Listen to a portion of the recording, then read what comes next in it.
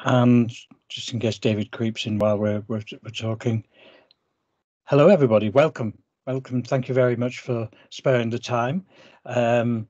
Hopefully a really interesting meeting. So much to cover tonight. I'll apologise in advance if we run a little bit over, but we do have a lot to get in, and I'm particularly delighted to welcome Jaap Valkema from Groningen, who's going to give our talk tonight. I've been pestering Jaap for a couple of months now, and he's been tied up with lockdown and looking after his kids and teaching during the day and catching up on his work in the evening. So I'm really grateful that he's managed to find the time to talk to us about something which is very, very close to our hearts. So before we actually get underway with the presentation, I thought it might be nice to just do our usual kind of whip round and say who we are and say what our role is. That's very useful because it'll give you a kind of an understanding of what we do and what our roles are. As usual, I'll go down the names on the minutes. I think first we better do apologies, Christy. Yep. Okay, apologies. We have apologies from Kathy Partington, Tim Kenny, Robert Pickering, Alex Bell, and Claire Roberts, Council Officer, and also Sean Trainer and Stephanie Ward. Right, okay. Fine. Okay then, so running down the minutes in sequence then, Tammy. Good evening. Tammy Hunt from the University of Chester, Sustainability Officer. Thanks. Steve Hughes. Hello, yes, Stephen Hughes, and I chair the Chester Sustainability Forum. Thanks very much. Roy Newton. Hi, I'm Roy Newton. I'm the Transport and Investment Director at Cheshire and Warrington Local Enterprise Partnership. Thanks very much. Stephen Perry. Hi, I'm Stephen Perry, and I'm representing the Active Travel Forum on this task force. Thank you. Okay, Bernadette. Hello, Bernadette Bailey. I work for NHS Cheshire Clinical Commissioning Group and Programme Lead with the Living Well for Longer team. Great, thanks very much. David Beer. Good evening, I'm David Beer. I'm Senior Manager with Transport Focus, the National Watchdog. I'm also part of the South East Chester Pilot Group. Yes, thanks, David. Mike Hogg. Good evening. I chair the Chester Resident Associations Group. A particular welcome to Jaap. I worked for Shell for 39 years based in Hague and was with Groningen many times, and even lectured at the University on International Marketing. So a special welcome to me to you. Thank you. Peter Bulmer. Hi, Peter Bulmer from Great Bolton Parish Council, Joint Lead for South East Chester Pilot with John Beckett. Okay, great, thanks very much. I think Alex is not here, so Alex Bell is not here tonight. Andy Farrell. Hi there, Andy Farrell. I'm leading the Chester Central Smart Mobility Project for the Task Group. I'm also representing the Chester Growth Partnership and the Chester Business Improvement District, the town centre traders. Okay. Great. Yep, thank you, Andy. I think Rob Pickering's not here tonight. And Tim Kenny. So Anya Miller. Hi, I'm Anya Miller and I'm a representative from the Youth Senate. Okay, great. Thanks, Anya. Kathy's not here tonight. Nicola. Hello, I'm Nicola Said from Marketing Cheshire. I'm the Commercial Director.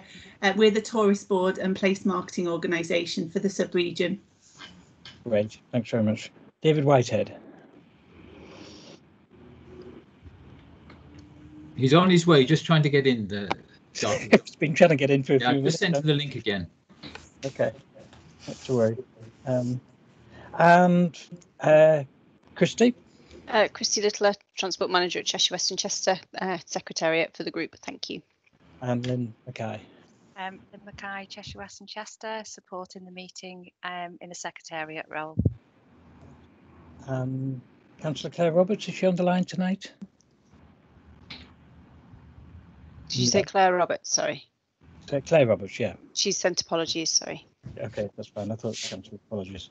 And myself, I'm Garfield Southall. I'm chairing the task force. But I'm also just retired as Dean of Science and Engineering at the University of Chester. So welcome everybody. And I think at this point, it's probably just easier if I just pass over to Jaap and ask you to make your presentation. We're all looking forward to it. Thank you. Yeah, thank you very much, Garfield. I will try to get the presentation. Hopefully it will work. While you're doing that, I'll just remind people to please use the to turn your microphones off, and it might help the bandwidth if you turn your screen off while we're watching, and put any questions you have in chat. So thanks very much.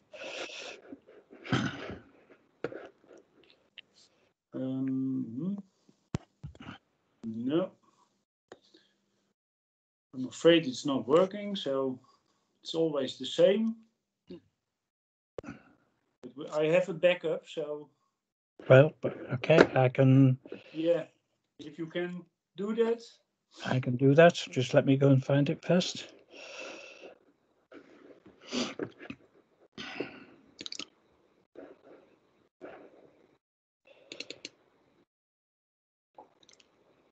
Right, and then I'll go into Teams. Just bear with me, everybody. Submit that and do that. Yeah, great. Okay, and let me just put it into actual PowerPoint mode. And play from start. There we go. Yeah, thank you very much. I recognize my presentation. So, yeah, thank you very much for having me to give a presentation. First of all, my name is Jaap Valkema. I'm from the city of Groningen.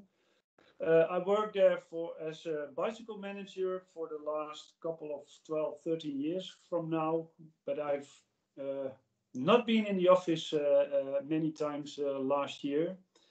So the presentation is much more of the period before, of course, COVID-19, and yeah, things are quite different at the moment, but you can imagine that. Can I have the next slide, please? Well, this is the map of Europe, the location of the Netherlands, and of course Chester, so we are right on the same line. Can I have the next one? And then another one, that's the Netherlands.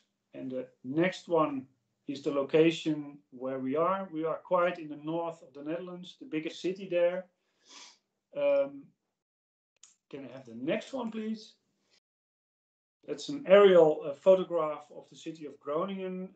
What you can see here, and that's why I have this one in the presentation, you see a very densely built city center right in the middle, around the suburbs, and in the rest of the region there is quite nothing. It's empty.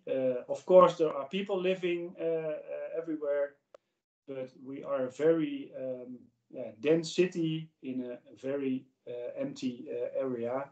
And this is very important to know this. I will show you in the next couple of sheets. Can I have the next one and the next one? Yeah, we are, the city of Groningen has 235,000 inhabitants at the moment. We are, it's growing and growing. We are one of the fastest growing cities in the Netherlands. And one of the demographic things is that our population is very young. Half of the population is even younger than 35, so it's a quite young city. We are the 6th largest city in the Netherlands now. We are sometimes changing 5th or 6th place, but at the moment we are the number 6. And we have 60,000 students on the university and the University of Applied Sciences. And that number is still growing every year with a few thousand. So the number in a few years, it will be 65, 70,000. Half of the students live in the city itself. That's also part of the 50% younger than 35, of course. And the other half of the students live in the area around Groningen, and they commute every day to and from the city. The city of Groningen is a very important city in an empty surroundings, and we have about a catchment area of 1 million people. That means that some people who have to go, for example, to the hospital for a special injury or whatever, sometimes they have to travel 1 hour or even more because we have a university hospital. It's the only one in the whole northern part of the Netherlands. So that means for some people they have to go to Groningen, and that's why we have a catchment area of so many people. Can I have the next one? Yeah, this is a slide of the political landscape at the moment. We have since 2 years now, we have 45 political seats in our city council. The green parties are now in the coalition, and of course that's more than half of the total seats. The biggest one, the largest one, is the Green Party. They had a very good election 2 years ago, and that's why they are now by far the biggest party in our city council. The second one is the Labour Party, the PVDA. The third one is D66, that are the Liberal Democrats. They've lost the election 2 years ago. They were by far the largest, and the Green Party was, they switched, so to say. And the fourth party, that's the Christian Party, the Christian Union, and it's the first time that the Christian Union is part of City Council. So together they have more than 50% of all seats. And to give you another idea, the SP are the Socialists. They have been in City Council, also in a coalition for many years, but not this period. The VVD is also a liberal party. They also joined the last coalition, but not this one. Then we have the PVDD, that's the Animal Party, very famous in the Netherlands. Another important one is the CDA, that's also a Christian party, but it's very small in Groningen, and it's almost any time the biggest party, the largest party, or the second largest party in the Netherlands, but the national elections. And another party is the PVV, maybe known in famous. This is the right-wing party. And we have a few local parties, but they are not part of the coalition. Can I have the next one? One thing to talk also about the coalition is that for cycling policy, it doesn't matter which parties are in the coalition, because from right to left, all parties are pro-cycling. So that's important to know, because there are many cities or many countries where it's cycling is for green parties or for Labour parties or whatever, and not from liberal parties. So it's important to know. Some facts and figures about cycling in Groningen. In the city we have more than 200 kilometers of special infrastructure. That means bicycle paths, bicycle lanes, or whatever. So 200 kilometers in total. And I always say, except for the highways and the ring road around Groningen, you can cycle everywhere. So the total infrastructure is of course far more, but special infrastructure is 200 kilometers. Of course, cycling happens everywhere, but there are some routes in the city which are more important than others. And we have now some routes, they have on a daily basis more than between 15 and sometimes even more than 20,000 cyclists a day. So we don't have one route with 20,000 cyclists a day, but we have tens of routes with that numbers of cyclists. And another thing nice to know is that it's far. You can go much faster by bicycle from A to B than by car, because within a distance of 10 minutes you can almost reach the outskirts of the city, and by car that takes a longer time. So that's one of the reasons why many people cycle in Groningen so much. Can I have, yeah, thank you. Another thing is, of course, the model split. In the left side of the slide, you can see the model split in the municipality itself, so in the city of Groningen.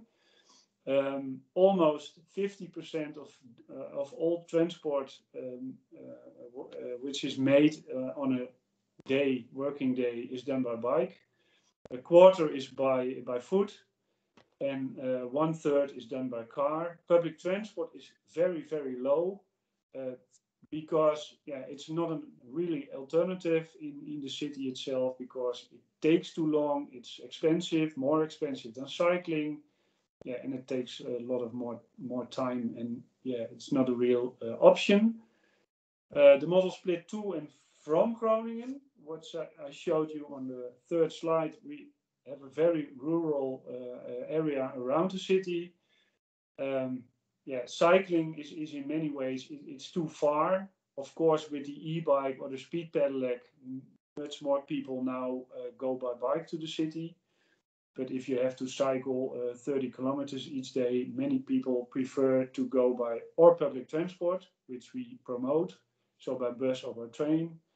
And still a large part of the transport is done by car, because in a low density area, not everybody has a bus stop or a railway station in the neighborhood, so they have to travel by car. Can I have the next one? And the next one, please. Then I will start a little bit talking about history, because it's now 2021, but things went this way, of course, during one night. We always say our bicycle policy, our real bicycle policy, started in 1977, so almost 45 years ago. So you have to have a long breath. And I will first talk some details about the traffic circulation plan of the 1770s. Can I have the next one, please? We had, like many cities in the rest of the world, in Europe, we had in the 60s and 70s many cars, and the number of cars were increasing. So we had to build new roads, we had to widen existing roads, we had to make new parking garages, etc. These photographs are from the 60s and 70s, of course, and they are right in the middle of the city center. On the right top, where you see all those cars parked, it's our fish market. It's one of the two main squares of the city center. If you are going there now, and I will get a picture a few slides later, it's totally different from now. Cars aren't there anymore, but in the 70s, 60s, 70s, it was a parking spot. Also, the other pictures, the one, the black and white photograph down is quite near our city hall, where I work normally every day. It was a road with a few traffic lanes. You see a bicycle path in the middle, so that was very special then. But you can also see traffic lights, etc. So it was totally different from the situation nowadays. And with the increase of cars in the 60s and 70s, our city government then decided to make new roads for cars. But then in 72, and that's the next photograph, or the next slide, excuse me. This is the Great Market Square. It's our main square right in the middle of our city. You can see our city hall. It's right in the middle with cars, traffic lights, etc. Of course, you see some cyclists, but most are cars. Can I have the next one? That was in the 60s and 70s, and then in 72 there were elections, and there were a few parties in city council, and they said, we don't want to facilitate the car traffic anymore. We have other ideas. We want to facilitate pedestrians, public transport, and bicycle traffic. So we want to get rid of that plan, which we had in 72, of making more roads and widen existing roads. And that was in 1977, the introduction in the street of the traffic circulation plan. And if you go, this is the city center, right in the middle.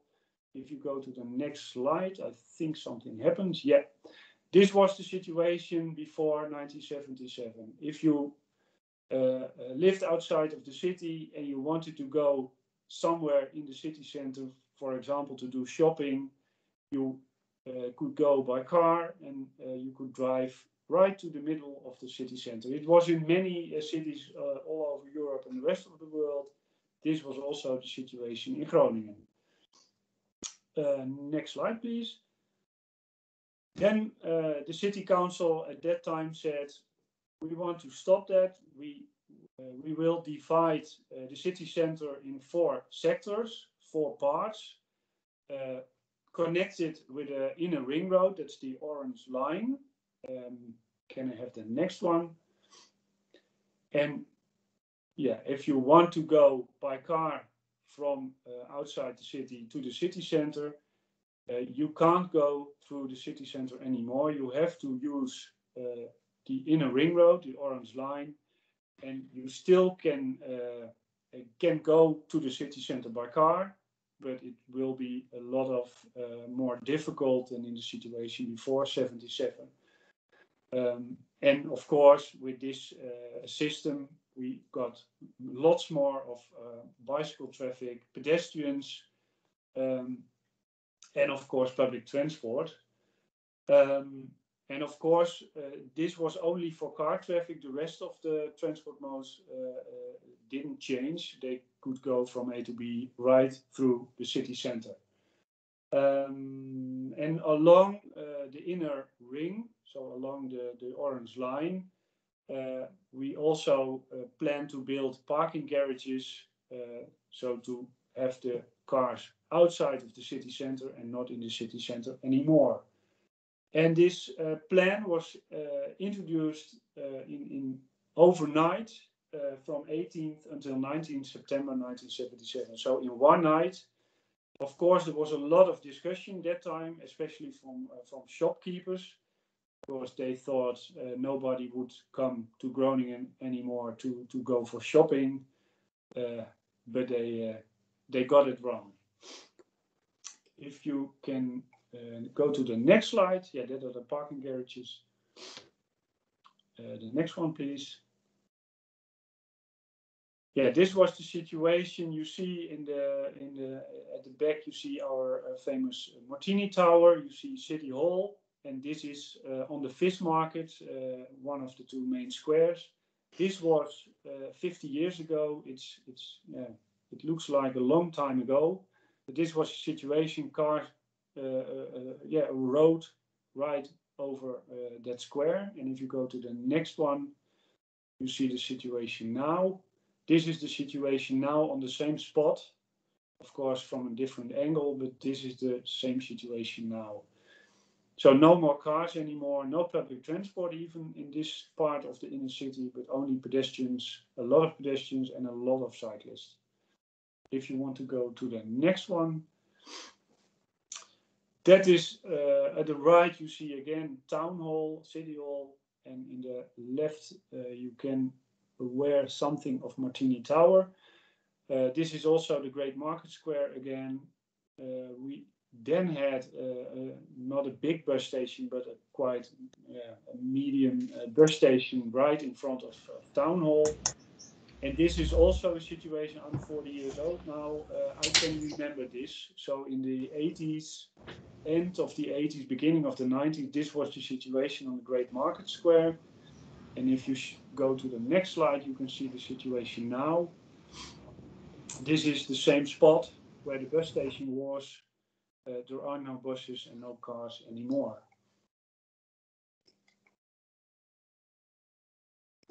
That is one of the examples of the traffic circulation plan. The next slide is a situation of one of our main parks. It's right, it's right near the city center. It's on the northwestern side of the city center. It's from the medieval ages. It's quite a. I don't know the exact name, but it's one of the parks now.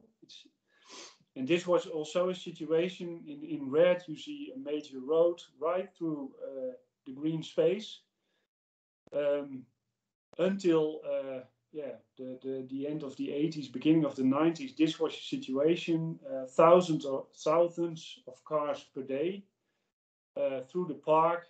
And you see the two black and white photographs, how the situation was. No room for cyclists or even pedestrians in a park.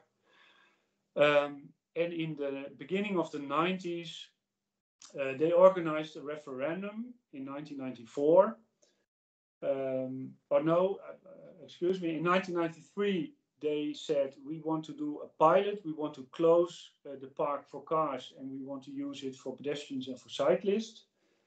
There was no consensus about it, so that's why the political parties decided then to do a pilot, to just try and look what happens. They didn't know what to do with it afterwards of the pilot. That was the picture at the bottom. That was the temporary closure of the park. Quite easy with signs and not more infrastructure, so very cheap. And then in 1994 there was a referendum, and all inhabitants of the city could vote.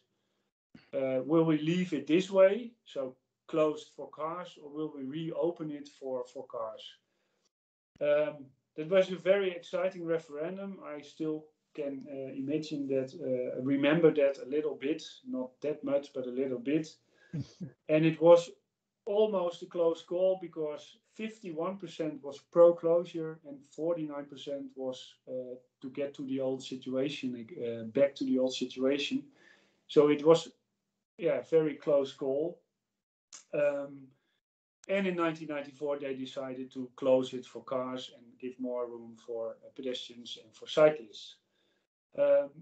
When we now, as policymakers, would do a proposal to open the road again, I think 99.9% would say you are crazy. So you can see what things change during time, and the closure of the park for cars, of course, meant a huge increase of cyclists in that period.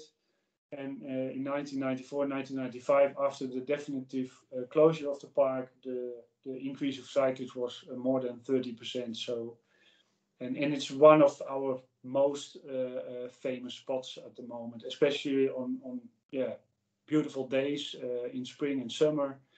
It's quite busy there, and it's not imaginable anymore to have cars there. So, can I have the next one, please? This is the situation nowadays, so it's a total difference than 30 years ago. Next slide, please. This is a slide of our parking policy in the city of Groningen. It's also very important because, what I said in the beginning, many people from outside the city will come by car to Groningen. We don't have problems with that, but we don't want to have them all in the city center, of course. So that's why we have divided the city in different parts. In the city center itself, you can only park in parking garages along that ring road, the inner ring road. Outside of the city center, you also can park on the street. You have to pay, of course. It's everywhere you have to pay. We are also expanding the next coming years with more paid parking, so to say.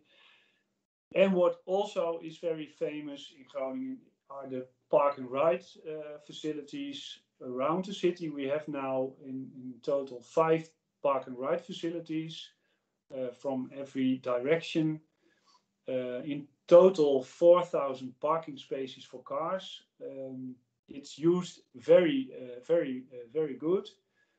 Parking is for free and you can buy a ticket to use the bus, for example. But what we also see the last couple of years is the change in park and bike, because many people park their car there on the park and ride facility and then they go by bike to the city center, or they rent a bike, or they have their own bike over there. And nowadays we have, what I said, 4,000 parking spaces for cars, but also more than 1,000 parking spaces for cyclists on the P&R facilities. So that's quite increasing, so to say. On the next slide, please. Then you can see the locations of the 5 P&R facilities, with also the bicycle parking facilities. Normal spaces to park your bike, but also lockers for people who, for example, have a more expensive bike. So a lot of facilities.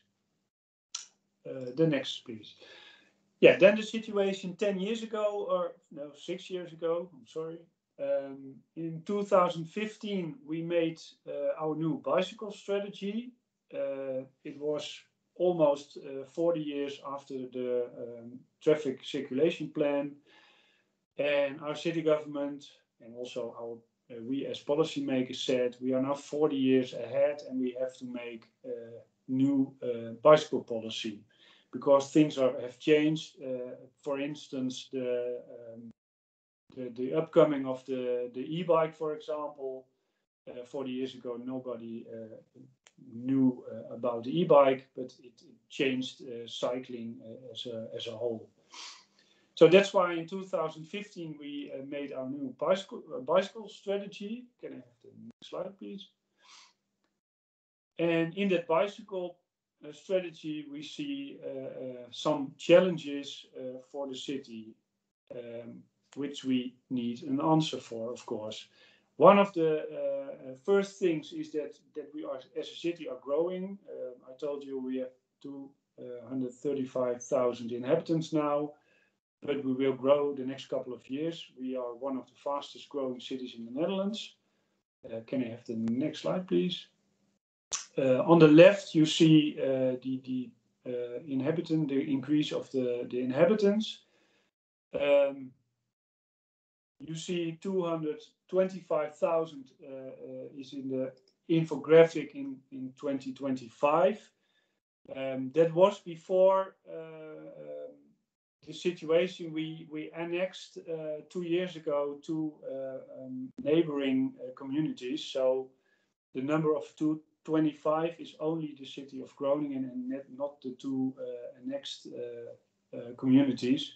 So in total, we will now grow to, I think, 250,000 inhabitants in 2025. So that means a lot of more people than we had in 2015. One of the other things is keeping the city accessible. What I said, we have a very dense city in a rural area. And of course, we want to have those people not coming by car to the city, but by public transport or by bicycle. And if they come by car, they have to park their car in the boundaries of the city and go by public transport or by bicycle further into the city center. So that's also one of the main reasons to have a new bicycle strategy. Can I have the next one, please? The health of inhabitants is, of course, very important. Maybe it's even more important after 1 year of the pandemic, who should say. But a cyclist is at average more healthier than a non-cyclist. So that's also one of the things. That's why we love to have more cyclists in the future. Obesitas is one of the problems in the Netherlands, but also in the rest of Europe and other continents. And we think cycling can help for that, of walking, of course. The fourth thing was the vital city. In Groningen, we don't have large shopping malls at the edges of the city, but we want to have the shops in the city center to have it livable. But then also you have to they have to be accessible by different modes of transport, and of course also by bicycle or by public transport. So that's very important too. And then the next one, please. Of course, safety is of course very important too. Everything you do, also with cycling, it has to be safe, because if it isn't safe, people won't use their bike. We got a lot of, before the pandemic started, we got a lot of people, visitors from outside the Netherlands, for example, from the UK or from Scandinavia. And there is always the helmet issue, but in the Netherlands, 99% of cyclists don't wear a helmet, because cycling in the Netherlands is safe, and why should we wear a helmet? The next one, please.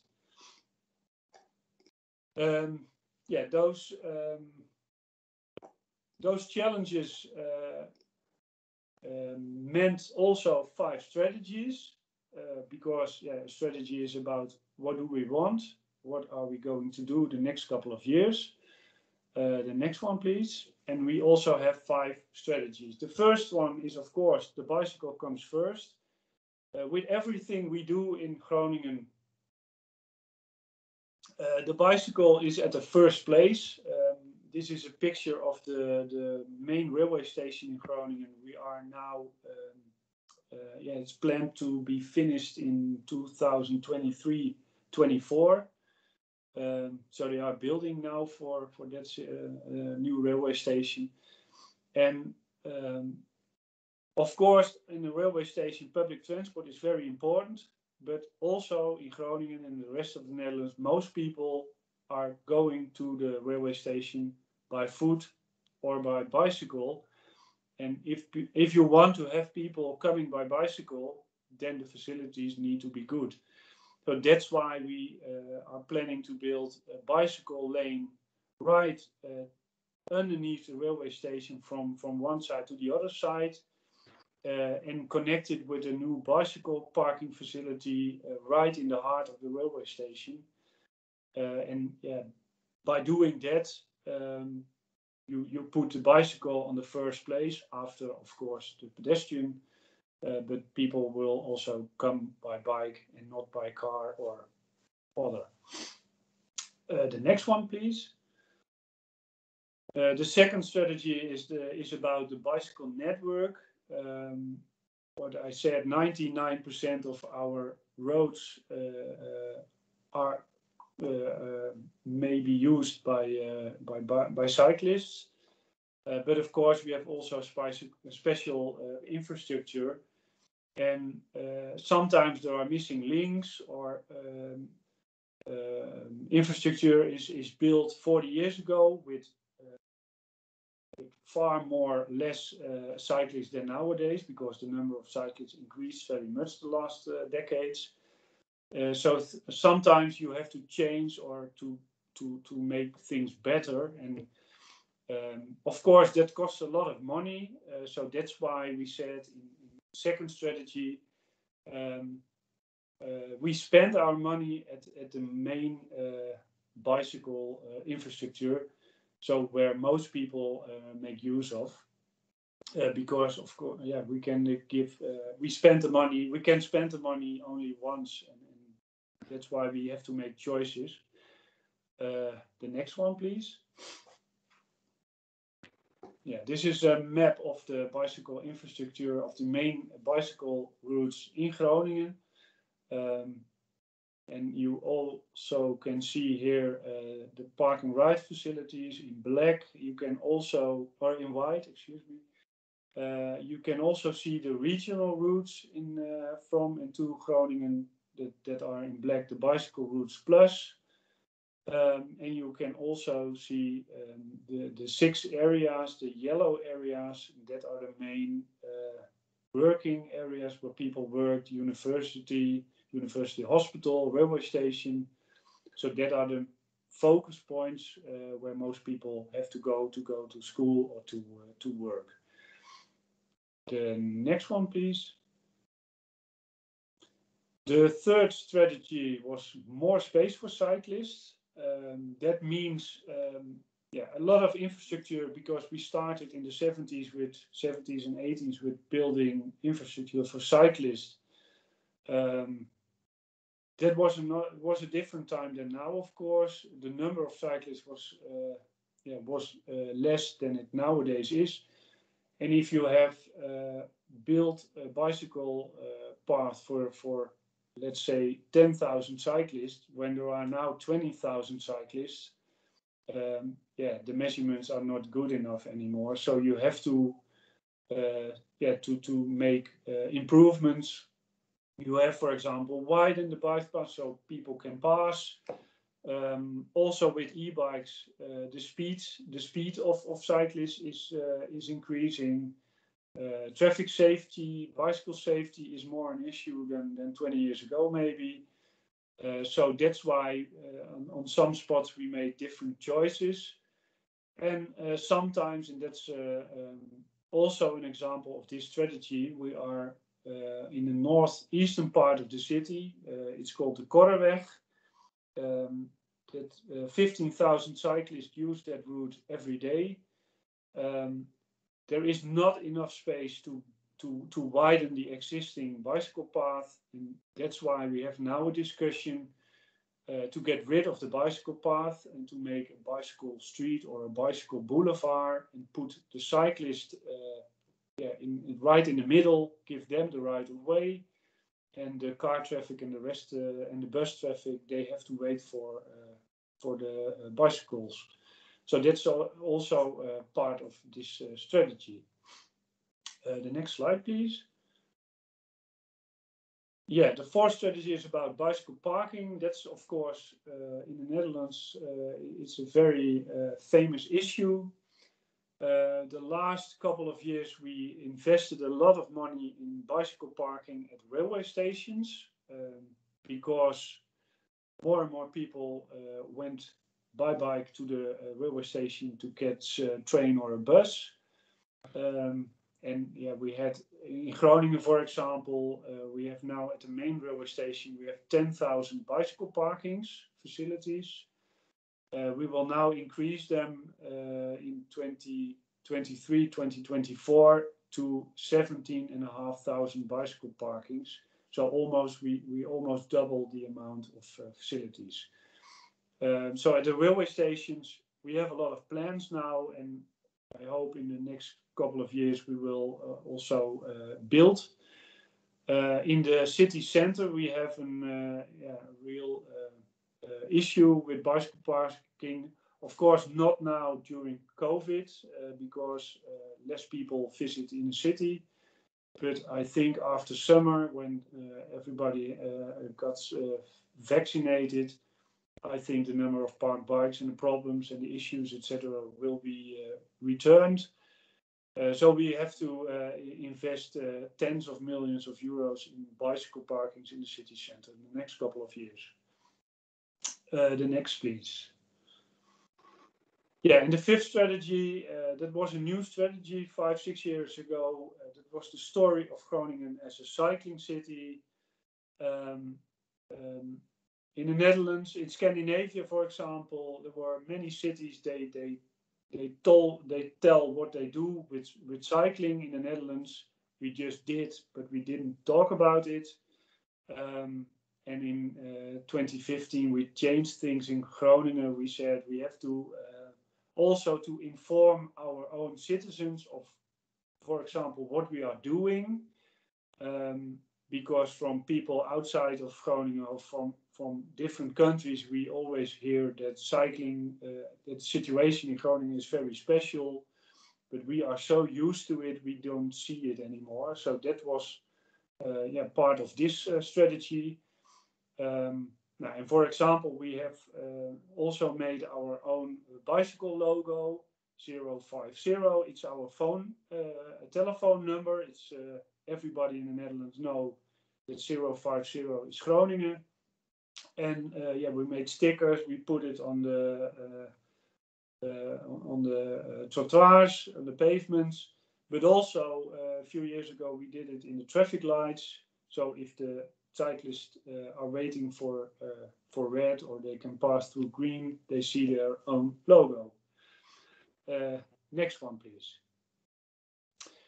Yeah, then at the end of the presentation, some examples. What very important is, what we also learned the last couple of years, is that cycling also in the Netherlands, it's not always, not everybody will always be happy. There is resistance, not only with car traffic, but also with bicycle policy. And it's very important to show also citizens, people who are against measures, for example, to show what they can gain with it. The next one, please. This is an example of the smart route. It's a bicycle route between the city center at the right and the university campus in the north. We had in 2013, so 8 years ago, we had problems with the traffic lights, with safety, with cyclists have to wait and they don't like it, of course. That was during the financial crisis, so we didn't have money to build, for example, a bicycle tunnel. So that's why, that's the next slide, I think. Yeah, this is the situation near the ring road. This was the situation a few years ago, and we had here real traffic safety issues with accidents between cars and bicycles. And we didn't have money at that time to build, for example, 10 million euros a new bicycle tunnel. So we did a different thing. The next slide, please. We promoted two so-called smart routes, one in the west, one in the east. That were existing routes, but almost every cyclist used the one in the middle because that was in the mental map. So we promoted it by campaigns, etc. Next slide, please. This is an example of the signs and the signage on the pavement, what we introduced. The next one, please. And here you see the number of cyclists in the years after we did the campaign. One of the goals was on the orange bicycle route in the middle to have 10% less bicycle traffic and more bicycle traffic at the west and the eastern smart route. But what we see in a couple of years after 2013 was that the number of cyclists exploded to the university campus. But what you also can see is that most of the people used after 2013, after our campaign, was using the east and the west route to the university campus. That meant for the eastern route that led to new problems. Because what you can see, the number almost doubled on this route. It's now more than 21,000 each day, of course, before COVID. The next slide, please. And that meant also that the infrastructure was not good for more than 20,000 cyclists each day. This was an example. This was part of the route. It was a normal 30-kilometer street. So nothing wrong with it. Not very beautiful, but nothing wrong with that. The next one, please. This is also a part of that route. It's the same as the picture. Next one, please. This is the situation nowadays, and we introduced here the bicycle street together, of course, with the inhabitants people who live there off the street. But this has a lot more quality, of course. And the inhabitants are very glad with this situation now, because it looks much more nicer than the other situation, than the old situation. But also cyclists are, of course, very fond with this. Next one, please. This is also a part of that Eastern Smart Route. This is the intersection with a 50-kilometer street. Car traffic and bus traffic have right of way, so that means that cyclists have to wait here. But especially during morning rush hour, it's that busy that we have a line of hundreds of cyclists who are waiting for the car traffic. So in 2018, we did a pilot, and we changed the right of way. This was the situation we introduced in 2018. We gave cyclists right of way before car traffic and bus traffic. It's on a 50-kilometer road, so it's quite tricky, so to say. We introduced this, and after 4 weeks, unfortunately, we had to bring the old situation back, because cyclists of car traffic drivers weren't used to this situation, and there was a lot of negative publicity in the local press. So at the end, our alderman had to say, or our vice minister had to say, we bring back the old situation. And the next one, please. Now we are studying to make here a bicycle viaduct. So bring the car traffic and bus traffic underneath, under the road, and so that bicycle traffic can flow and don't have to wait anymore. But this is, of course, a very expensive solution. Next one, please. Yeah, these are some examples of these eastern and western bicycle routes. When we started with the smart route, the bicycle path was 2.5 meters wide. So 2.5 meters wide bicycle path for 20,000 cyclists, that doesn't work. So in 2017, 2018, we also widened that bicycle path there. That's the next slide, I think. Yeah, this was the situation where we worked. You see the old situation, you see the asphalt in the middle, and the new situation, how it's now. It's now a 4 meter wide bicycle path. That's also our new standard. So always bicycle path in Groningen will be made 4 meters wide, 2 meters in every direction.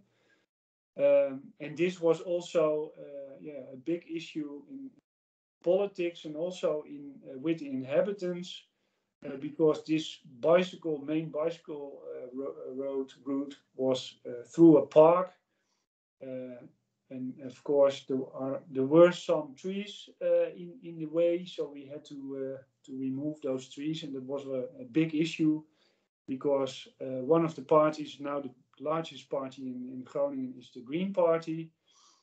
And they always have problems. They have 50%. They love cycling, but also they love trees. So sometimes they have to choose, and that's quite difficult. So there was a lot of debate about this. The next one, please. This is another situation on the smart route. This is the western route. This was a situation a few years ago with a very it was not clear how the situation was. Also, car traffic has here right of way, but it was very difficult. Not many accidents, but a lot of people didn't get how this situation worked. So we studied, and we came with another solution. That's the next slide, and we introduced here the bicycle roundabout. Now cyclists have the right of way, and the car and the bus have to wait for the cyclist. And everybody is very glad with this situation now, and nothing happens anymore. So it's for all parties. This is a great solution, and I think we will introduce this solution on more locations in Groningen in the next couple of years. The next one, please. This is the situation on Friday and Saturday nights in the city centre. It's on the Great Market Square. A lot of parked bikes, hundreds, even thousands sometimes. This was also the situation of a few years ago. And we said we have a very large square. Why shouldn't we use that better than we do it nowadays? That's the next slide. Another one. The next one, please. Yeah, this is the pop-up bike parking right in front of Town Hall. In with lines and bicycle stewards, we have made the situation much more better. This was 2-3 years ago, and since the end of 2019, we have now underground bicycle parking of 1,500 spaces. So now we have a different solution, but this is one of the things you can do. It doesn't cost a lot of money, and it helps. The next one.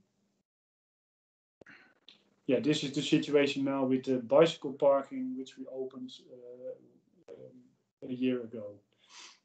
So very comfortable. Everybody can use it. Also people with e-bikes or older people. Next one, please. And that was the last slide. Oh, excellent, excellent. That was very good. Thank you very much indeed. Just let me take the presentation off and bring that back. So, right. So I think you're still on the main screen at the moment. Let me see if I can change that back again. That's it. That's better. Okay. So, thank you. I'm sure some colleagues will recognise so many parallels with Chester, from so many different angles, even down to the fact that we tried something, we had to take it out again. So that was rather good to hear. But I mean, it's interesting, really, the number of parallels that there are. But I'm going to open for questions now. So the first hand to go up, as expected, is Stephen. Yep, Stephen Perry. Yeah, thank you so much. Yep, that was absolutely brilliant. I have so many questions. I'm not going to ask them, but what I would like to ask is, maybe it's embarrassing to do this in public, but would you mind if we had some email correspondence? Because I think your presentation was brilliant. So rather than spend a lot of time now, perhaps we could exchange emails and we could even have a Zoom chat sometime. Thank you so much. No problem. Brilliant, thank you. And John, is it? John Beckett? Yeah, thanks. A great presentation.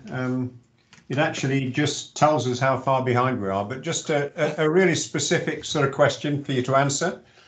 You changed the width of the cycle paths from 2.5 meters to 4 meters, which is quite interesting. We've just increased them to 2.5 meters. What's the capacity of a 2.5 meter wide cycle path compared to a 4?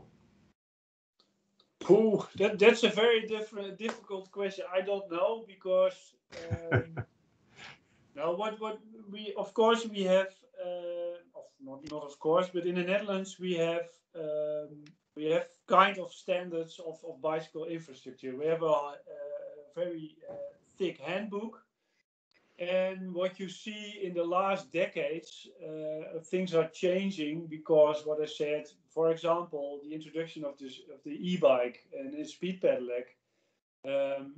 And nowadays, we always say we need 1 meter per cyclist. So if 2 people cycle next to each other, and also in the other direction, 1 meter is 4 meters. But what the exact capacity is, I don't know. No. Okay. But with 20,000 cyclists on a 4 meter wide bicycle path, that works quite well. But 2.5 is just it's much too small. 20,000 over what period? Excuse me? 20,000 over what period? 1 day. 1 day. Oh.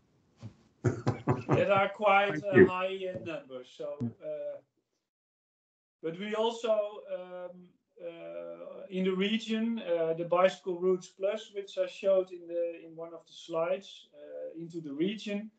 A few years ago, I think 10, 15 years ago, we started with 3.5 meters wide, but we also there make them now 4 meters wide.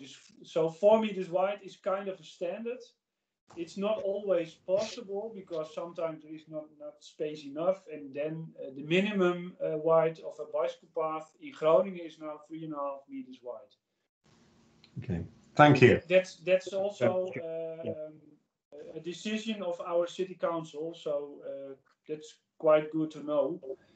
Because sometimes in our organization there's a lot of discussion with developers or with city other people from the department, but now we always can say 3.5 meters is the minimum, 4 meters is better. Okay, so I've got Andy first and Bernadette. Andy. Thanks, Jap. That was great. And actually, I'm not sure we are that far behind, but there's a lot of changes to do. And what I'm asking for is and I think the parallel with Chester was quite strong up until you started talking about the bike strategy. Because then things changed, I think, from where we are. We had park and ride sites and ring roads and parking structures and all that sort of stuff. Where there's a big difference to me is that you've prioritised the bike over everything else, including buses. Whereas in Chester, we still seem to be struggling in terms of the priority of buses over everything, because that's been the priority up until now. And if buses are the priority, there's a horrible set of compromises start to emerge. But if bikes are the priority, then it's a simpler compromise, I think. And maybe that's one of the problems we've had with our bus lanes and active travel routes. How easy was it for the city to come up with that clear priority for bikes over everything else? Well, it started in 1977 in the city centre.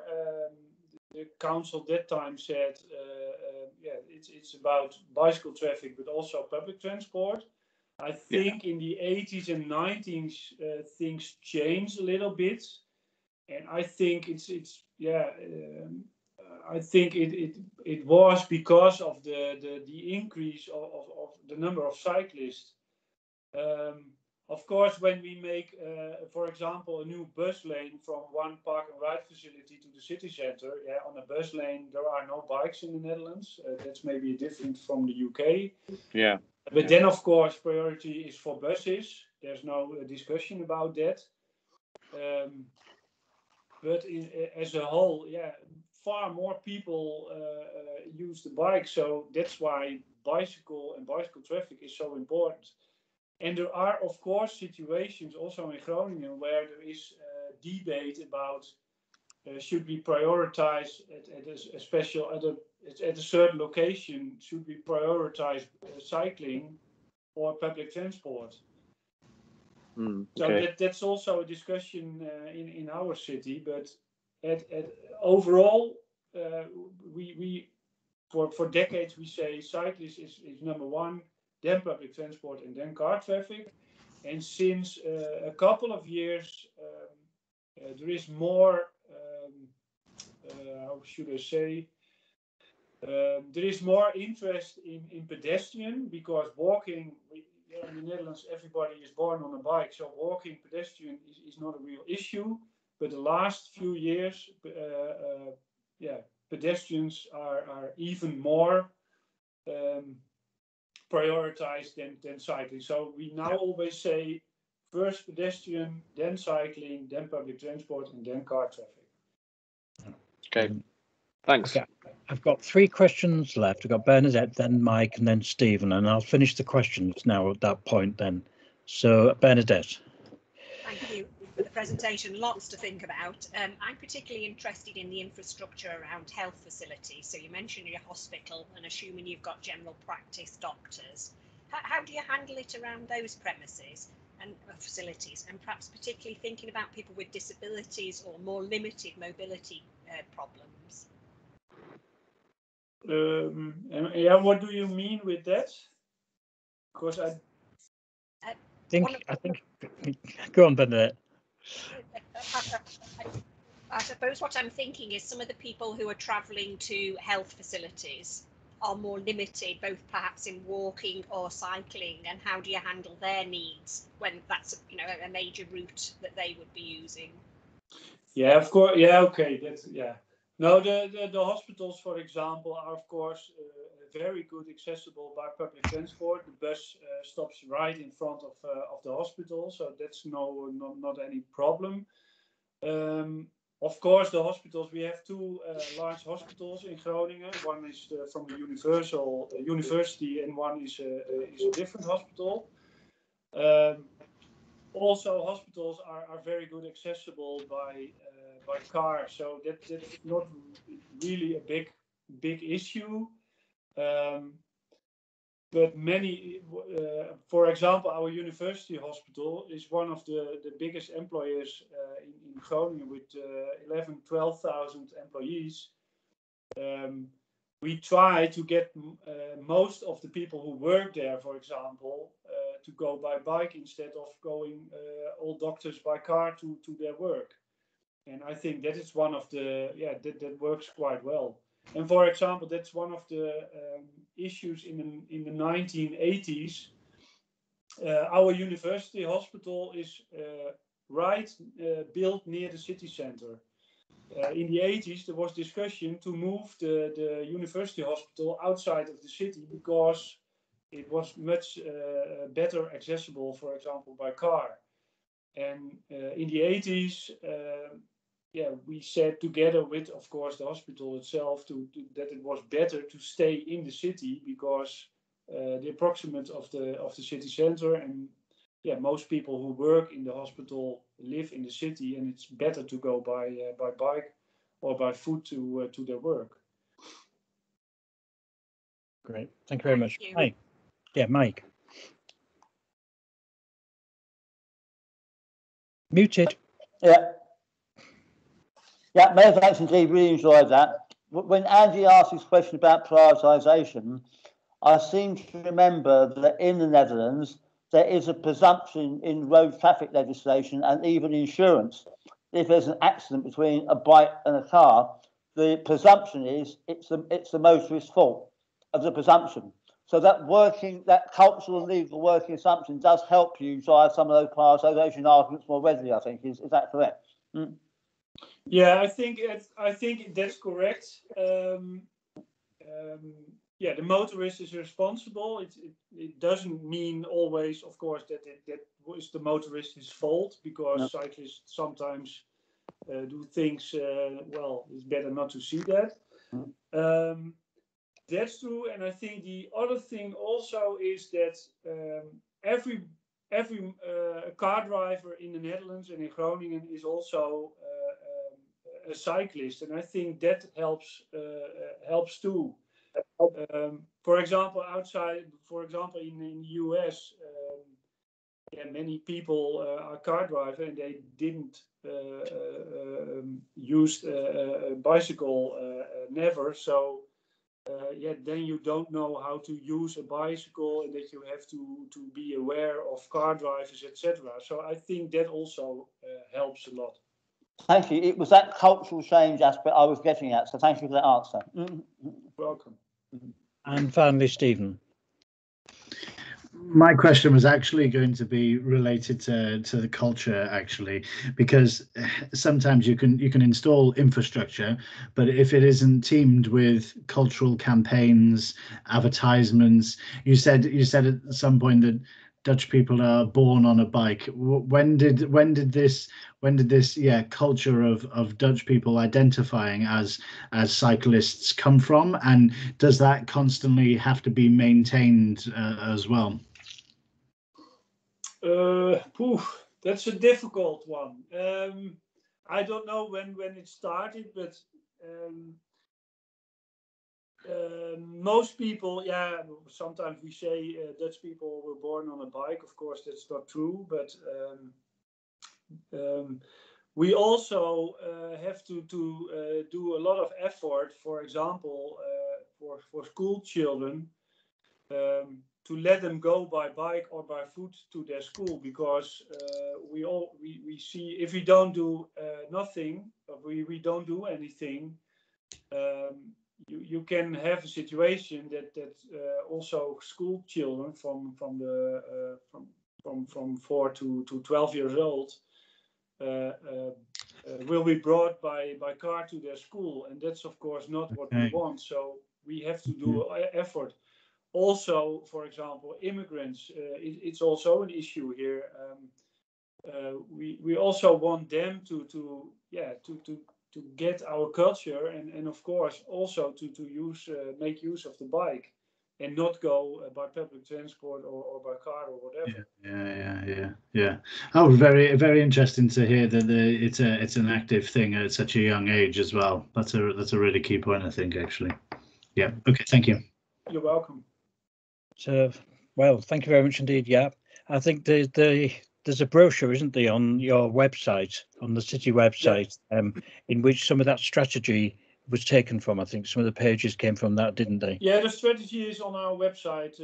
Yeah, exactly. It's 48 pages, and it's really good. It's very detailed, and there's loads of inspiration in there. So yeah, and we have also, that's the strategy. We have also a program of the period which we have now, 2019-2022.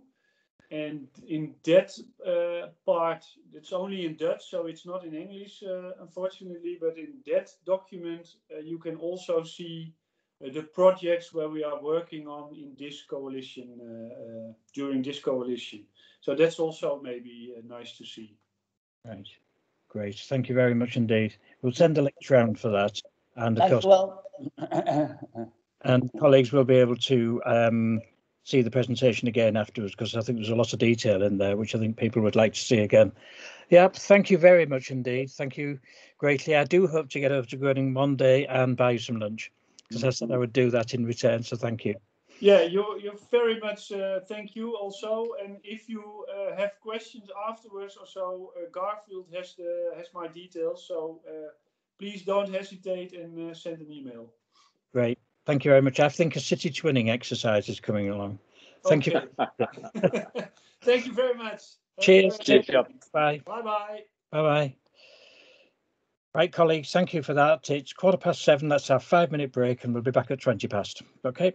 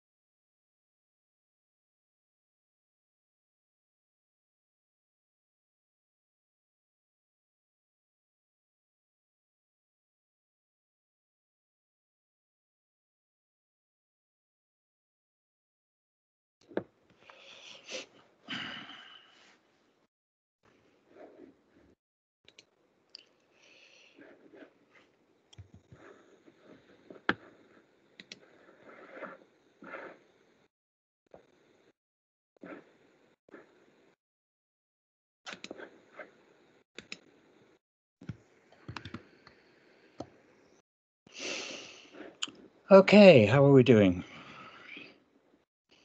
Christy, are you back?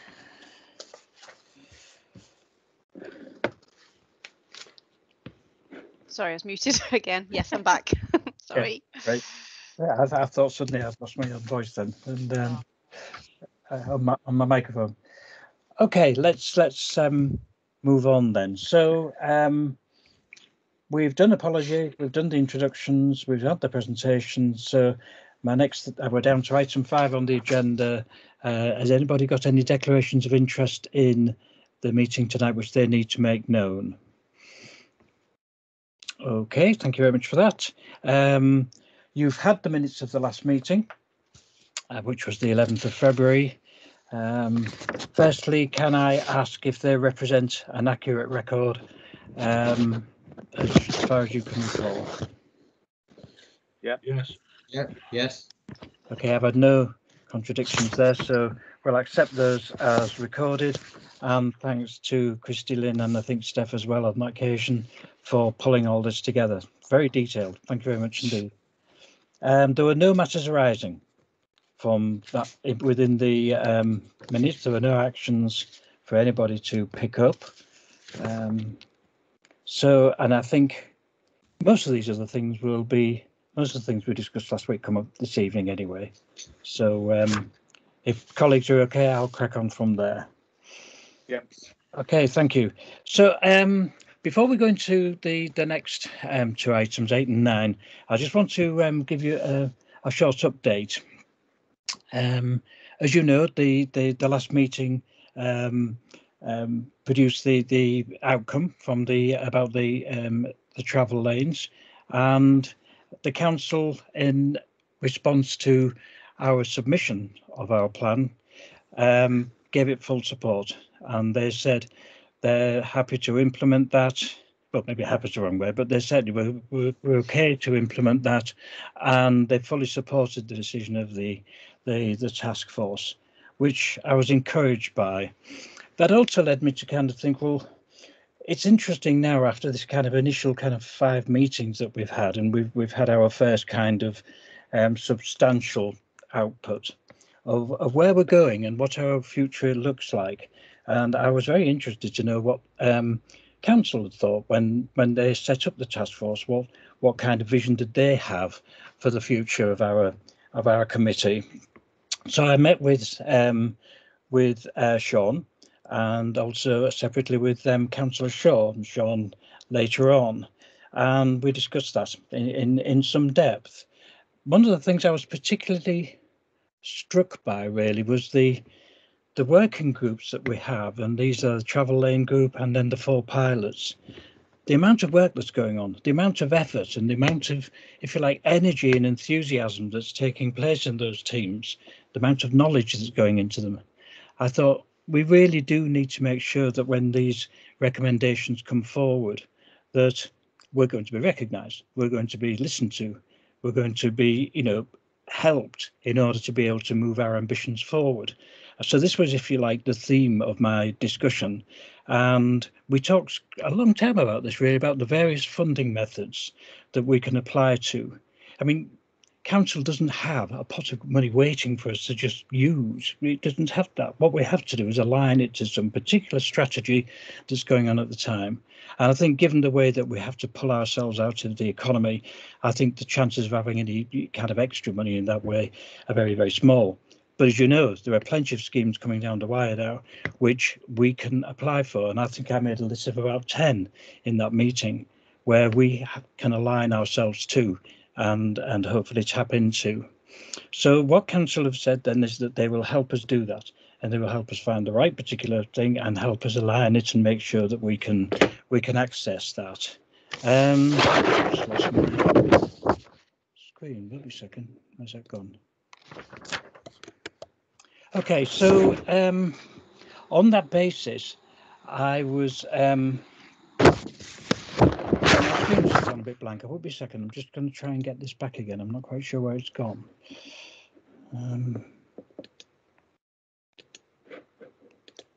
Oh, there we go. It's come back now. Yeah.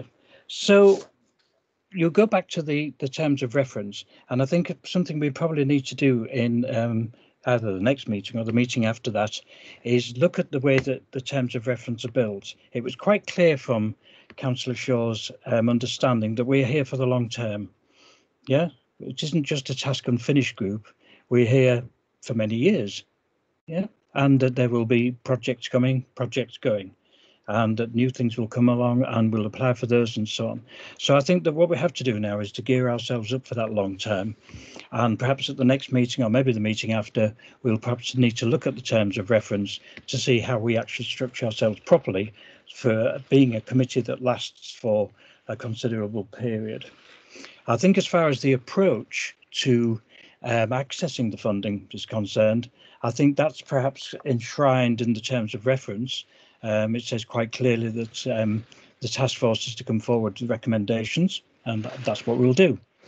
I think, if I put it bluntly, it's the job of the working groups, as I call them, to come up with these ideas and take them to a certain stage, and then I think it's the job of the task force itself to make sure that they're in a fit position to put forward to council. And I think that's the way that we will work in the future, and all being well, we'll have that interaction and we'll be able to kind of move forward on that basis. So I just wanted to kind of outline that really as a position that's kind of developed over the last few weeks, and I think gives us some kind of clarity about the way forward now for ourselves. So Mike, you've got your hand up, yeah? Just to say that I was very encouraged by the council supporting the recommendation that had been made, and that gave me hope that the work that we're doing is recognised and will also be seen as being positive. And also, I think that the council, is great to see the council working in partnership with a group like this, because not only are they tight to resource financially in people, but also there is a pool of untapped talent that has not been used as much as it might have been in previous years. So it's fantastic to see that might be possible going forward. Thank you for Mike. Yeah, I agree with you completely there. Yeah, thank you. Stephen. Hi, yes, it was just, so we mentioned that the various subgroups is coming up with recommendations and ideas about things that can be delivered. Are we going to stay reliant on the council and officers for identifying potential funding sources, or are we going to identify someone within ourselves who's actually out there purposefully looking for various funding sources? Because they don't always have to come down through central government. Sometimes they're national lottery, sometimes they're on the periphery of what we're doing. What's our thoughts there? If there are schemes out there which you've identified, you need to bring them to the table, as far as I'm concerned. I mean, we are an independent group, and so therefore, we have to look to ourselves, if you like, to make sure that we can move forward and we can develop these things. So I think if you've got an idea, we bring it to the table. Obviously, at some point, that whatever idea it is has to be resourced and it has to be put into place, and therefore we'll need the council's help to see whether or not that infrastructure could be done. But if there's some money that way, then obviously we need to be following it if it's there. Okay. Thanks very much. Okay, so what I'd like to do now is to go into some more presentations from our various working groups. So I'm going to ask Stephen first. I'll just put the slides up and then I'm going to move gradually through the next ones because I'm presenting the slides at the moment. So just give me a moment while I do that.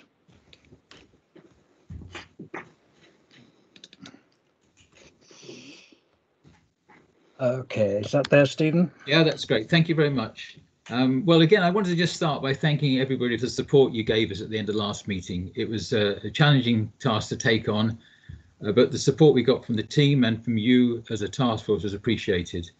The pace that we established in those first 3 or 4 weeks, we've actually chosen to maintain.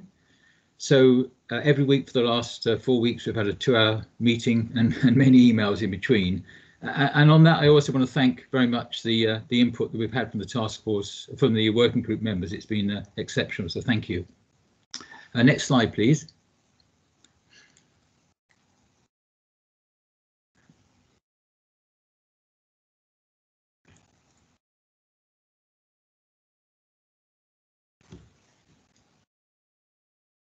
I think Garfield may have frozen. Should I try it? Yeah, if you Sure. can. Just bear me a sec.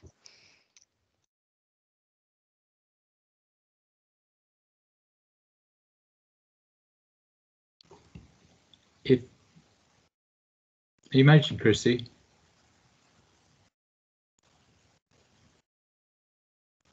Is that showing up? Yep. Could you just put it? Yeah. Full, if you could make it full presentation shape, that's great. Yes. Oh, it's a bit slow. Oh, I think if you go to slideshow. Yes, I'm trying to find it. Sorry. Along the top grey bars, up a bit to the right. Apologies. Yeah. Okay. Sorry, perhaps could have done myself. If you get the next one, that's great. I just hope this is the right version. That's great. Anyway, yeah. So what have we been doing? The very first action or decision was to agree with Garfield as chair and also with the working group that it made sense to treat the Liverpool Road travel lanes within the Upton pilot. Many reasons for doing that, but partly to give us the focus on the travel lane that's caused most problems in the last few months, but also because it felt that the Upton team were able to take that on, and my role continues as chairman of that role as well. So my watching brief has been maintained. The second thing we've done is we've really looked at what we can do. And in fact, as we've progressed, we've realised that we're looking at the full extent of the road from Sainsbury's roundabout into the city centre, into Foregate, or up to the ring road, up to the inner ring road. And in those conversations, we've had great input from 4 people, many of whom are listening tonight, from Cathy Harrington, who came with a very interesting perspective on the needs of the utility cyclists. We had a great input from Andy Farrell, making us think quite differently about transport from the future. We had input from John Violet, who's ex-Cheshire County Council Highways Department and also the local Cycling UK regional representative, who made us think again about what we could do along that stretch where the current active travel lanes are. And we had a great input from Great Bourton Parish Council through John Salt, looking much more creatively, if you like, up to the Bill Smith Gyratory from the roundabout, looking at the whole of the environment. So those have been really provocative, positively provocative presentations. We're in the market looking for experts, and the last presentation we've had is just a brilliant example of the sort of things we want to continue to do. We've also built very strongly about developing a communication and engagement approach, and in a couple of slides' time, one of our team members, Dave, will talk about that, because we feel we need to communicate and engage now, particularly communicate. I think the message has gone out clearly about the lanes, but it is a pause. We will engage the community, and I think people need to understand the work has just started. I don't mean people in this room, but I mean people in the wider community, that we've just started our work. We've also feel it's imperative that, as I've said many times now, it's an active pause, not a passive pause. And therefore, this group is consciously and actively looking at what can be done along the travel lanes as installed. And again, one of our team will talk about that in a couple of slides' time. But finally, maybe, I think what we've also realised through this process, particularly in the work under bullet point 2 there, is that we are looking at a long stretch of road, really, and you can't. One of our criticisms of the existing travel lanes is they don't provide continuity. So when you start looking beyond those, what runs into those routes and how they lead on, you begin to think about that whole, what we call in the Bourton corridor, from the Park and Ride or the Sainsbury's roundabout right the way into the city centre, linking in, of course, with what the city centre team are doing with their team. And not only are we talking about transport, we're realising we're talking about place. And those last 2 or 3 bullet points have made us think about how do we move forward. So if I just take the next slide, please, Christy, thank you. What we've been discussing recently is concluded in this slide here, that we feel that we need to begin to focus a bit more. As I said, the working group, including for several of our previous meetings, even after the last meeting, including members from the Liverpool Road group, we've been working broadly and together, but we feel the need now to begin to be a bit more specific and focus specifically some of our resources on the travel lanes as they exist, with a particular priority to say what can we do to modify these, to implement maybe some changes this year to see whether we can get a better result. They are experimental, that's what the E stands for, And that's the message we need to share and make people understand. And whatever we do, we want to make sure that whatever we do does not cause congestion. It does at least maintain and hopefully improve flow. It does provide some immediate tests for sustainable travel, whether that's buses and bikes or one or other. And again, most importantly, it maintains easy access to the city centre. At the same time, we realise there's a bigger job to be done, broader, deeper, longer, more inclusive, of looking at that whole essential corridor into the city centre, looking for really fundamental shifts in the modes of transport, re-establishing place. That's not just about transport, it's how the place feels, how people shop, meet, relax and enjoy, particularly in the Great Bourton Village area. That would drive consequential changes in infrastructure. And again, in all cases, it's about maintaining and improving the economic success for the businesses, not just in the city centre, but locally. I think there's 85 businesses along that road that have an interest in getting customers through their door, and that's what we want to help them to do. I'm going to ask Mike, if he will, will just talk a bit more about that first bullet point. Mike, are you able to do that, please? Next slide, please. Sure. Thanks, Stephen. Well, good evening, everyone. I'll do the techie bit, I guess.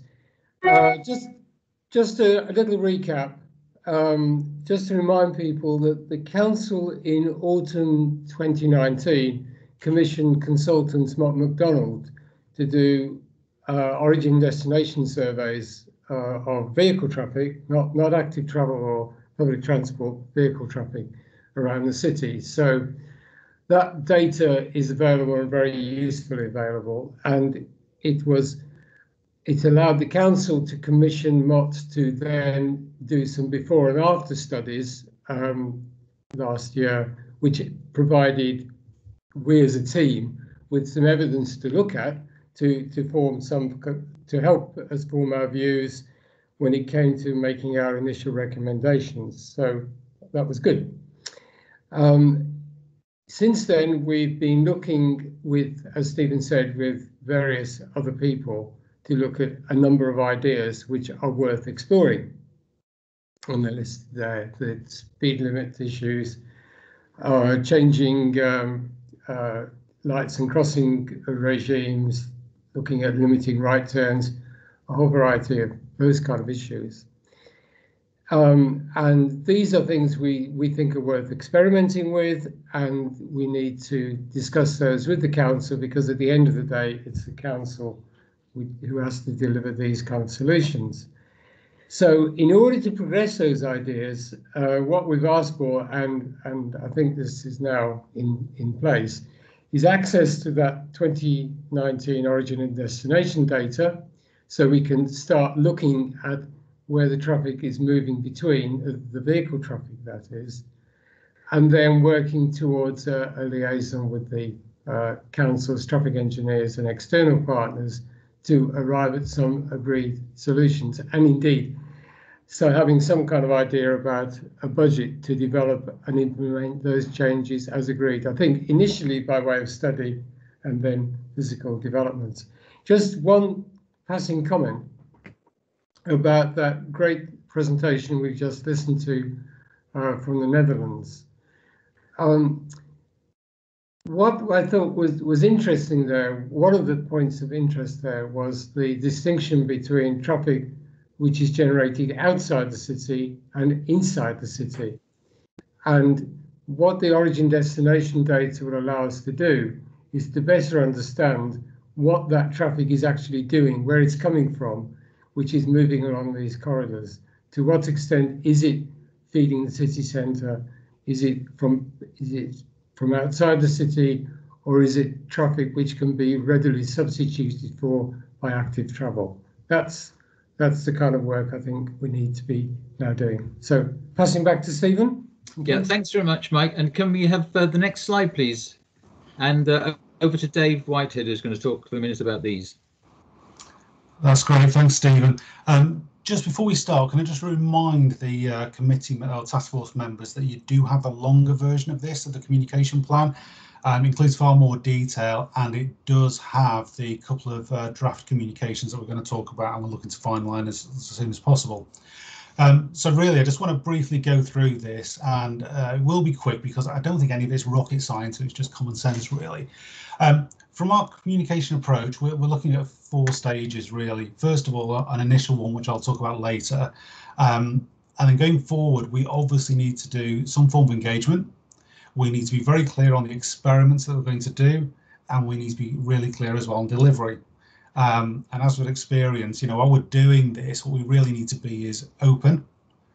We need to get that engagement, and the big piece in this is trust. And I guess the bit we need to call out is we're probably going to deliver at points a tough message. Anything to do with climate change is tough, and something has to be given up in order to get the appropriate outcome. So we probably need to agree that we do need to give those tough messages and be honest with them. And because of that, the community needs to be part of the journey, and they can buy into the final outcome. You can jump to the next slide, please. Again, there's just a variety of methods we need to look at, but really I just want to call out 2 pieces. And one is we really do need to leverage the existing community channels that we have already. Some of the parish councils have spoken about, the 5 or so parishes at the end. We've got a good channel, we've got the communication already, and we really need to leverage that as best we can. But as we work through this process as well, we've just got to be really conscious of the difference between those people that are tech savvy, and we're talking with a lot of those people at the moment via Facebook and social media, and those people that aren't. And we need to obviously make sure that at the appropriate point we widen that communication to make sure we get the right people. Move to the next slide, please. And really the key bit is this initial communication approach, and we've spoken about this, and we really do need to get something out in the next couple of weeks. And it's really about the why and the what. We do need to give an update to residents on the process we're undertaking, and I guess one of the clear things is, and Stephen's mentioned it, and I'm going to mention it again, the pause is not the end. The pause is the beginning of this process, and people really need to understand that. We have to do something about the air quality, the issues getting into the city, and encouraging people into the city. So what we need to be really clear is the pause is just the start of a process that we're going to do. And the other key part is the what. What are we looking to do? Who the group represents. We've seen, questions from people about, you're not representing me. I can only see cyclists on there. But we need to make sure we do have people from businesses. We do have people from the city centre. We do have drivers. We do have the parishes. So we just need to be very clear that, we've got a wide scope, and we need to be clear on what the remit is. And we really need to get that out as soon as possible. Like I said, all full details are in the pack, including the 2 communications. And we'd love to try and get that finalised in the next week or 2 if possible. And can I hand back to Stephen now for the final piece? Yeah, thank you. The last slide, please. Yeah, so I think as our group is pushing forward with a great deal of motivation, and again, thanks to the 2 last presenters, I think we begin to face up to some questions that we would like the task force to help us to address. Not now. The first 2 are fairly generic, but I think we are asking ourselves, how complete is the deliverable that's expected from us by the authority, obviously through the channels of the task force, but is it just a list of ideas? Why don't you try this and get on with it, as it were? Is it side-by-side working, involving resources from the authority itself and any partners they work for? Is it saying, we'll go and talk to somebody outside, get them to give us a quote, and we'll engage? And so obviously there's a spectrum of interface and there's a spectrum of options. There doesn't have to be one interface in all cases. But I think we would need guidance on that. We'd like to have guidance on that, because that can then begin to define the second bullet point. What do we do in terms of what specific support? We don't want to pester people for support that we can get from somewhere else, but we nonetheless support in terms of specialist technical information, relevant data. Mike's talked about the origin and destination data, and ultimately financial support. And I think Steve raised an interesting question about, and indeed Garfield is, about looking outside as well as looking inside. And I found Garfield's introduction before these presentations really useful. So thank you for that, both what you said and also the significance of it. However, there are a couple of things that picked up in the presentation so far, where we're asking for pretty immediate support through the task force and through the council as necessary. One is to actually implement and deliver some sort of proposal that indicates that represents our initial communication. The task force has seen 2 drafts of that, one that refers to the work of the task force and one that refers to the work of our particular group. There's lots of scope for discussion on that, but I think our request is, can we work together to get something out pretty damn quickly? A similar point, and again focused particularly on what Mike was talking about, we would really like to have the opportunity to sit down with the local authority and talk about our ideas for the short-term proposals along the travel lanes, to talk about how we interface with them. And if we can do that again, if we can sit around the table with the right people in the next couple of weeks, that's what we'd like the support to have. So that's it. Thank you everybody for listening, and we're happy to take any questions. Okay, thanks very much. I think if I can just come in and firstly apologise for my sudden disappearance. My broadband line went down and I was just left without nothing for a moment, so I was a bit panicky there. But anyway, thanks for Christy, I assume, for picking that up. I think to answer your point, Stephen, the best I can, I would like to lose this kind of them and us situation. I'd like to move away from that. I'd like to build on what Councillor Shaw was saying about the fact that they want to work very closely with us to produce the best solutions for the city. And what I'd like to do is to kind of look at what you're saying about the fact that we need to work with certain people in council to generate ideas, test ideas. There's no point in going down an idea route if at the end of the day it's just the wrong thing. Yeah. So what it would be ideal. And then, you know, we need to set up that infrastructure exactly as you said. But I would like very much on both sides of the divide, if you like, to lose that divide and just simply say, OK, let's work together. You know, who can there be on the council side that could sit with you, Stephen, or whoever it is, and work through that so that at least we know we're going in the right direction. You know, there's always got to be that question at the end of the day. Well, you know, will the whole council agree? Whatever, but at least we know we're going in the right direction. Yeah. Does that help at all? Oh, absolutely. And again, sorry, I'm just disappointed if there's absolutely no divide. I think, you know, we as individuals have great working relationships with individuals. I think the question is about priorities and not bombarding with people. So it's about managing resources and expectations. So totally agree. But I just want to make sure, you know, we ask in the right way at the right time to the right person. But thank you. Yes, thanks for your guidance. I agree. No problem.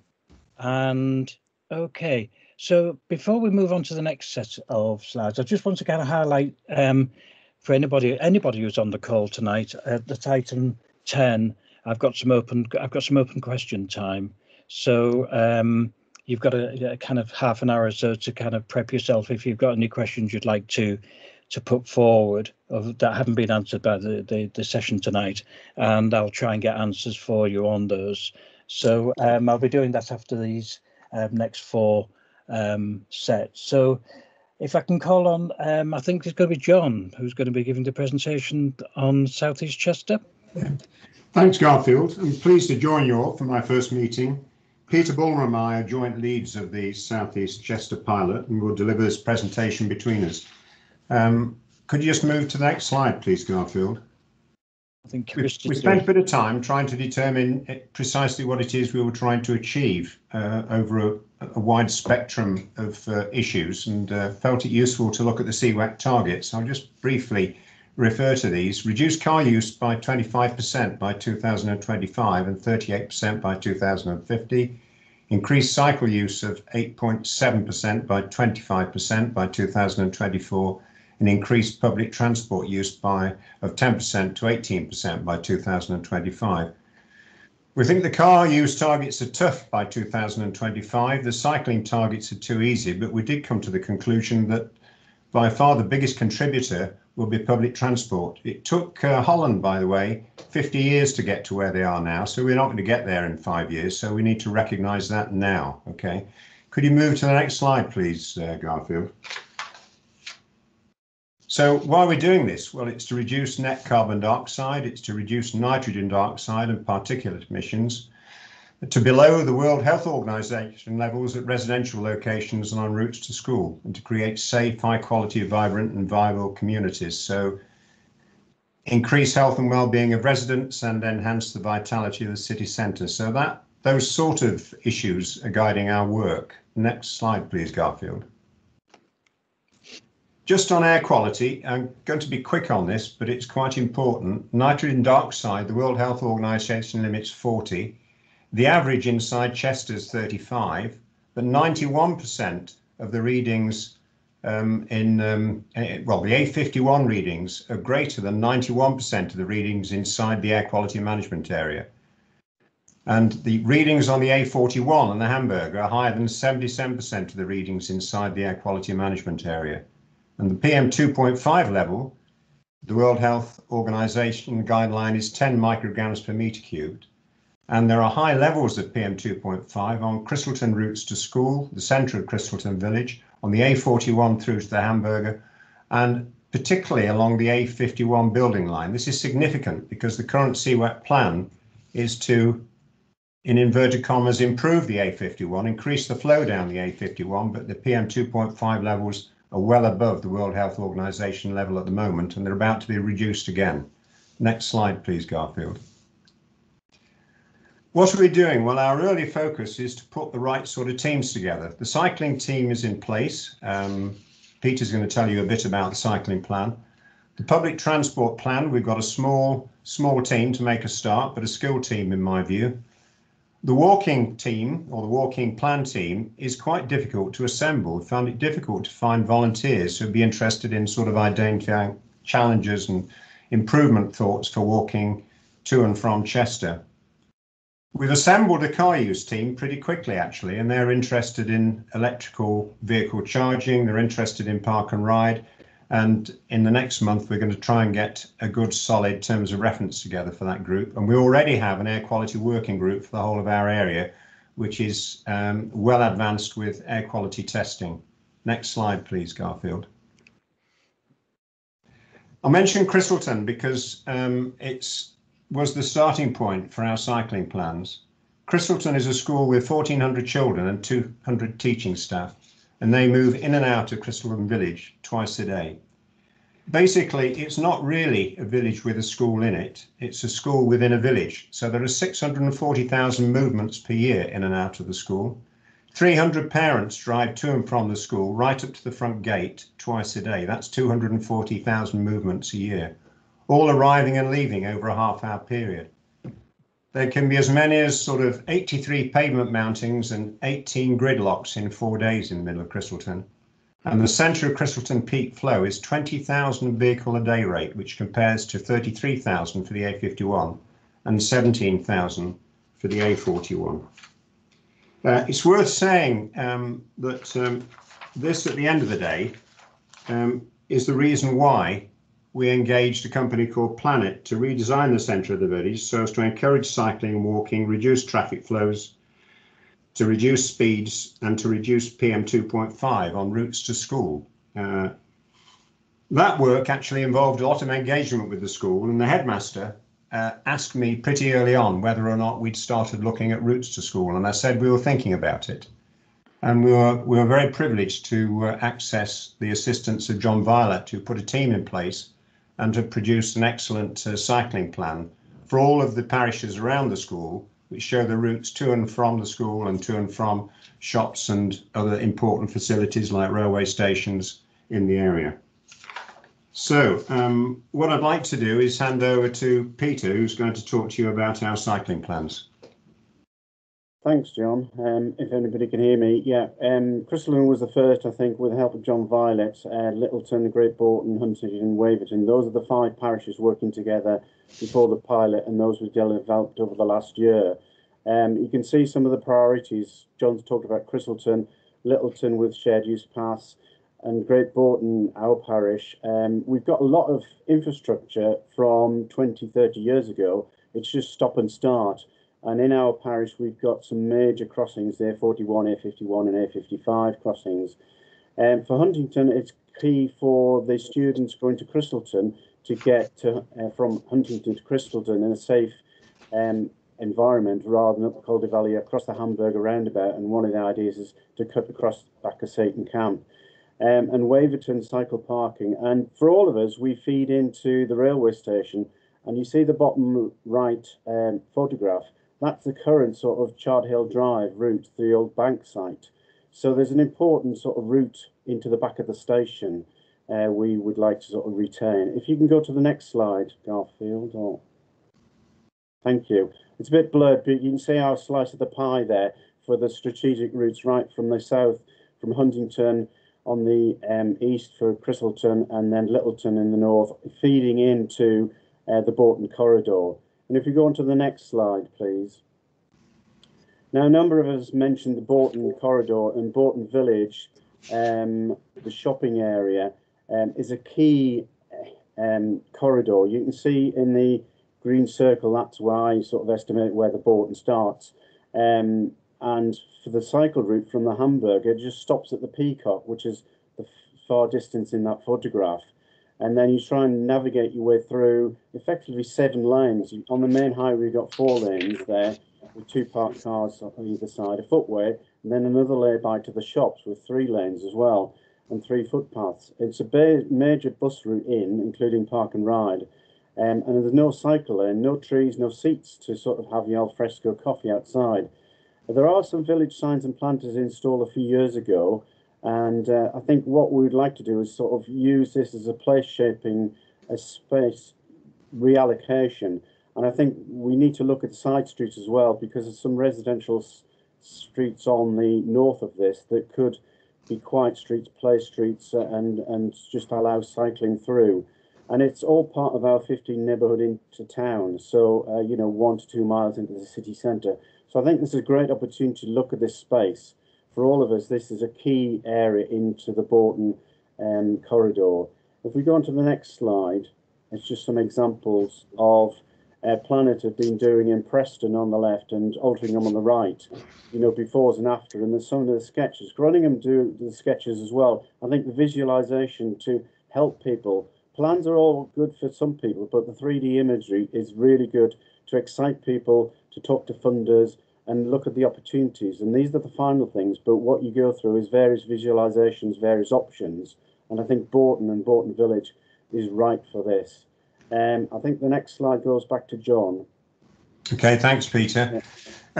Planet was selected actually from 5 key consultancies throughout the UK to do the work in Christleton. They did a cracking job, and we're of the view that they have the skills required to take a look at our cycling plans, to actually provide an input, to improve them where required, but very specifically to visualize them. They're also pretty skilled in placemaking designs, and therefore we would like them to quote for the work at Bolton.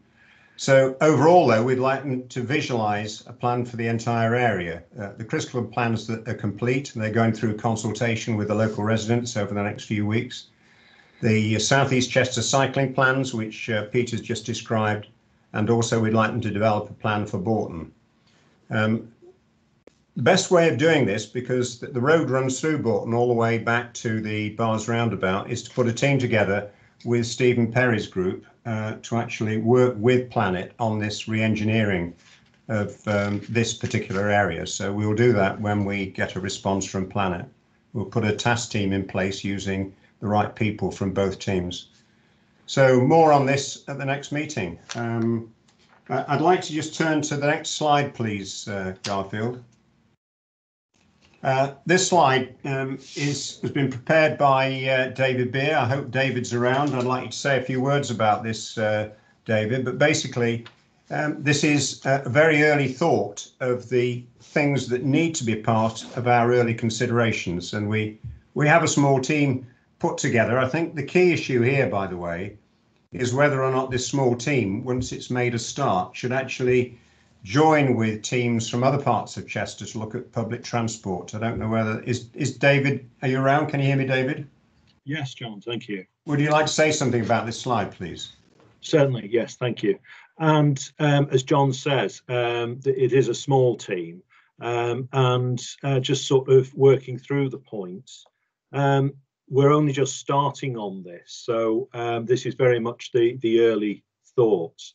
But the plan needs to be developed really to meet the needs and aspirations of the local communities.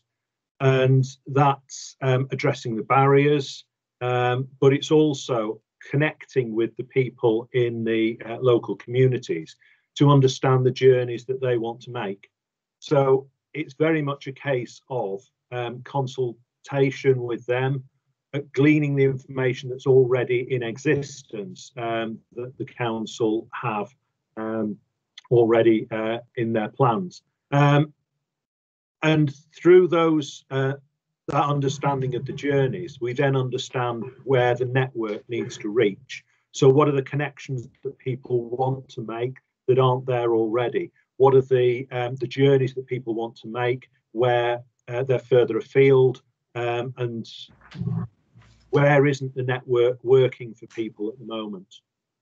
So along with the reach of the network, we also want to understand people's priorities for improving both bus and rail services. And that can cover a multitude of things. So as well as the journeys themselves, there's the waiting environment, so bus stops, the bus station, the rail station, accessibility. Can people actually board the services? Can people turn up and go? Can people travel if they need to with carers and those sorts of things? And the information that goes along with bus services. And things like the busyness of the service are starting to come to the fore. So real-time information with that support through apps, through websites, but also understanding that some people don't have access to digital information. Fares and ticketing is another one. Flexibility of tickets to meet the way that people will want to travel in future. The discounts across both bus and rail as incentives for both local people and also for more leisure travel. And we also want to think about how tickets can span across the different modes of travel. So a ticket should be able to take you from your doorstep through the connection to bus or rail and then onwards. It should also cover things like cycle hire, maybe car clubs, things like that. So thinking through the ticket enabling you to use public transport. And then looking through what plans are already there, so we're not reinventing the wheel. So the operational and strategic plans that Cheshire West and Chester already have, including the route and branch network review that is already underway. And then looking at some of the funding, so rural mobility funding is the council shortlisted at the moment and is putting a costed bid together for that. So the projects need to be taken into account that might enhance the network. Other network considerations as well, such as is it right to review school bus provision maybe? And we know that there was an announcement a couple of weeks ago to upgrade Chester railway station and for a new station on D-side. So rail station and rail services need to be included. Looking further afield, Greater Manchester they've just been running consultations on introducing bus franchising. So that's one to watch. And Wales are doing pilot schemes with more flexible bus services. And there's on-demand services that Arriva run with their Arriva Click initiative. And there are many more examples that we can have a look at to understand and share that good practice. But as John said, we are just a small team, and currently just looking at South East Chester, is that the right thing for the task force as a whole to do? Or would it be better for public transport to be looked at more in the round with the other pilots? Might that be more attractive when you're bringing bus operators to the table and people like Network Rail and Northern and Transport for Wales? So when you're thinking about those sorts of providers, is it more attractive to be looking at the network in the round? And again, just making a plea for resources. We are just a small team, by which I think I mean 3 people. So if there are others that are interested, particularly from the other pilots, to join us so that we've got a greater number of people and a broader set of skills to be able to put our shoulders to the wheel. then please get in touch. I'm sure Garfield would welcome you dropping a line to him. So I think that's a good roundup, John.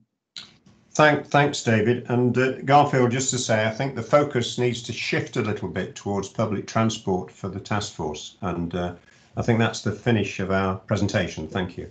Okay, thanks very much, John. And David, completely agree with you as far as the kind of cross-fertilisation of the ideas for bus and rail linkage. Yeah.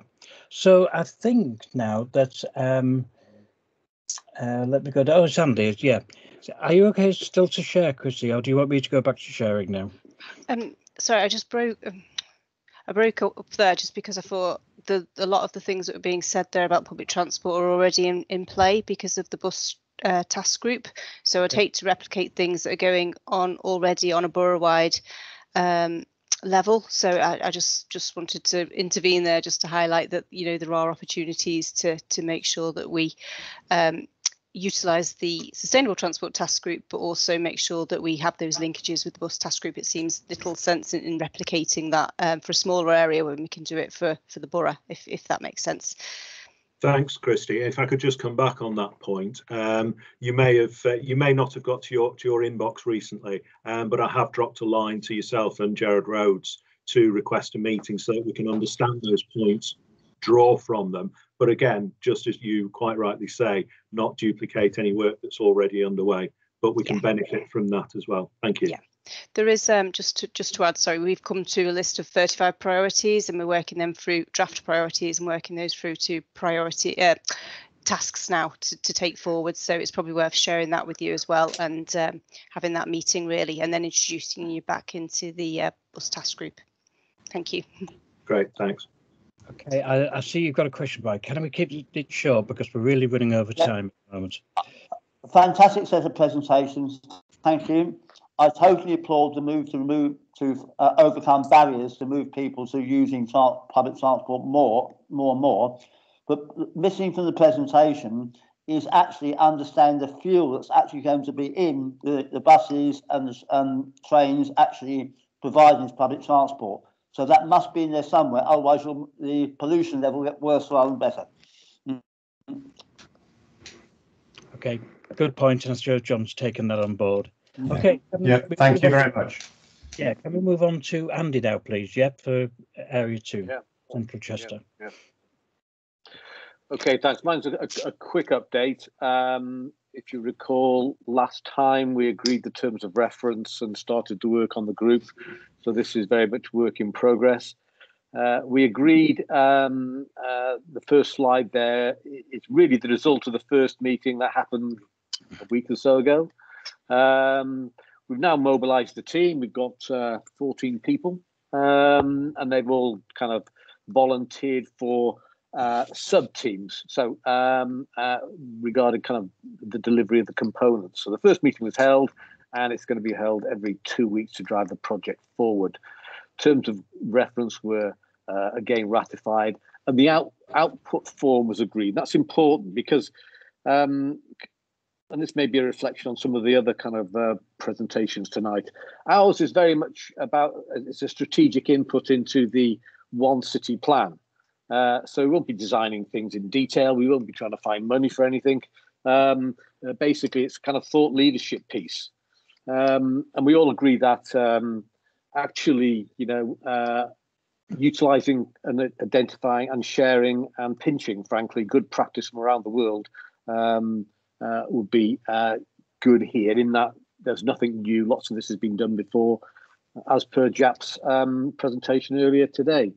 So it's very much a kind of thought leadership piece, and we're not trying to do the council's job. Thoughts here, Garfield, we need to think about this, is that many of these subgroups are now starting to kind of overlap at edges. Very much, yes. And we need to think about how we manage that. Okay, the broad programme was agreed. The components of the work, either the kind of sub-projects within our programme, for want of a better word, were agreed, and the subgroups have been established to tackle those. The first task they've been given is to research their individual kind of theme and strand of work and produce a paper, i.e. a toolkit. We'll talk about that in a moment. So next week is the next meeting, and they're producing a kind of 2-page research toolkit paper for that meeting. Next slide, please, Garfield. So the working groups and the components to this kind of program are mobility hubs. We talked about that last time, about smart corridors. And smart corridors actually is where things start to really overlap here, Garfield. Mm-hmm. So, for example, you know, we can all identify the corridors in Chester from the kind of suburbs to the city centre, some of which are being tackled by the subgroup that Stephen's looking at. But of course, there are many more. And there are some interesting thoughts emerging, particularly out of the presentation earlier today, because we've been very much concentrating on what do we do about smart travel and active travel along the corridors. Well, maybe the answer may not be in the corridors; it may be parallel corridors. So there's some kind of thinking outside the box we've perhaps been thinking about it so far. Another group looking at the mobility marketplace, and that's basically the kind of Journey app. And I noticed that appeared in one of the other presentations as well. There's a set of people who are looking at the first and last mile, and that's basically the ring road, which seems to be the major barrier to the town. And that's where there'll be a lot of interface between the smart corridor work and you know, the Broughton and the Upton work, because they all emerge and hit the ring road, and that's one of the most uncomfortable places in terms of cycling and walking within the town. There's a group looking at city centre living and how we change policies and develop ways of thinking for city centre living, residential, working and visiting. And a set, bearing in mind Mike's comment just a few moments ago, in terms of gearing up for the new e-world. EVs, for a better word. So those are the kind of working groups that have been established. Feedback on the next meeting, which is Monday. And I remind all those people who are working on this to, if you haven't met already, could you try and get together? But I know many of them are actually actively working on the task given to them. Okay, Garfield, that's where we are. Great, thanks very much indeed. I think a point on the smart lanes, I think that's something I'm really very interested in. So way in which we can look at, you know, utilising what we have, but in a much smarter way, maybe by electronics that can guide traffic in direction, yes, depending on the time of day. I think there's so much there we can look at, but thanks again, really good work. I haven't got any questions up and we're running over, so I'll whip straight on to, now I think, Caroline, you're going to be giving the presentation on this one, or do you want us to run for you? No, I'd like to run it if that's okay, but I can't request control for some reason. Is it because Christy's presenting it rather than you? I did have the request control button before. Okay, so if we knock that out. out. Just share my own presentation. Do you want me to do that? Yeah, you should be able to do that now.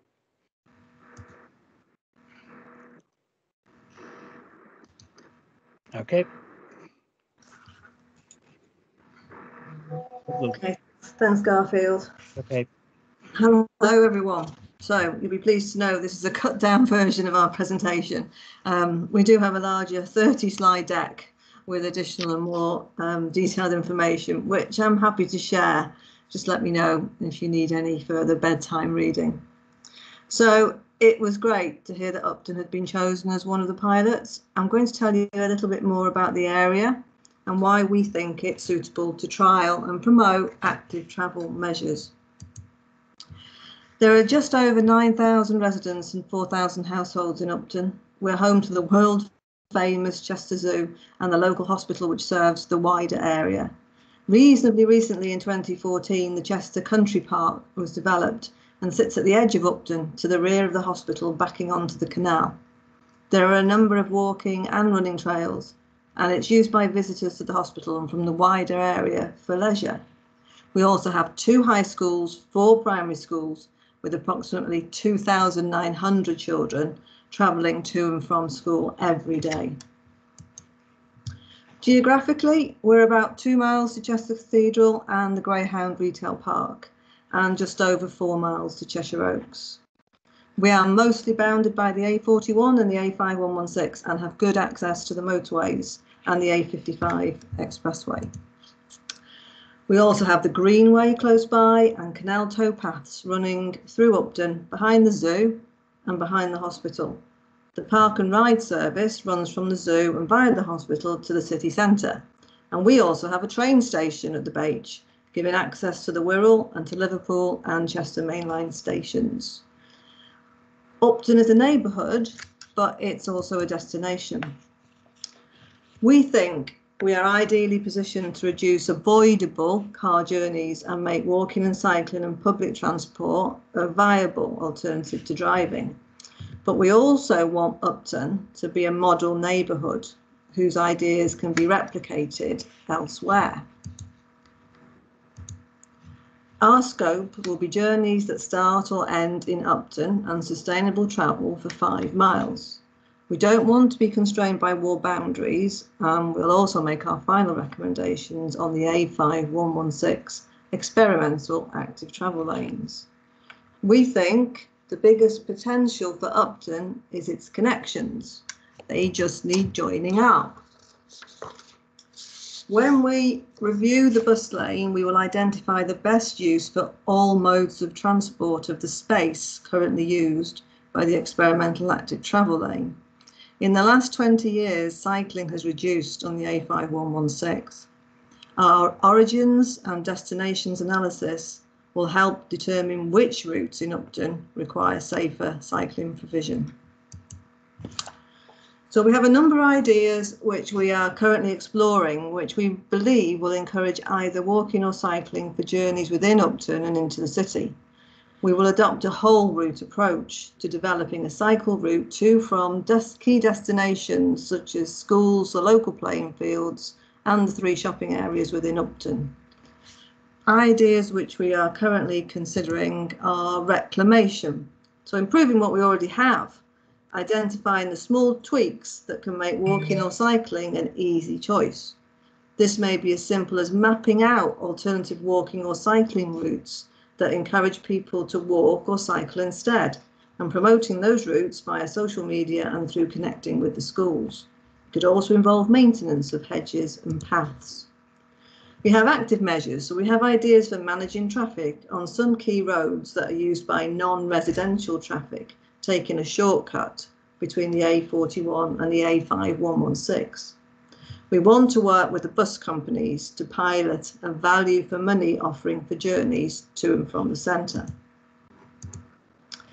We have identified a number of traffic management ideas which will improve the flow of traffic on the main arterial roads, so they are less likely to consider using the residential roads as a perceived shortcut.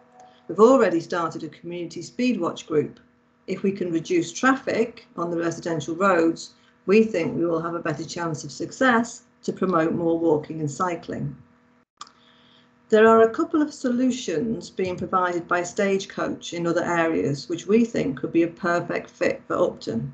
Stagecoach Connect, which is an on-demand travel solution for NHS staff, where they can book bus travel to get them to and from their shifts. We are also aware that the hospital have submitted their own plans for sustainable and active travel to their exec, and we hope to talk to the hospital about those plans very soon.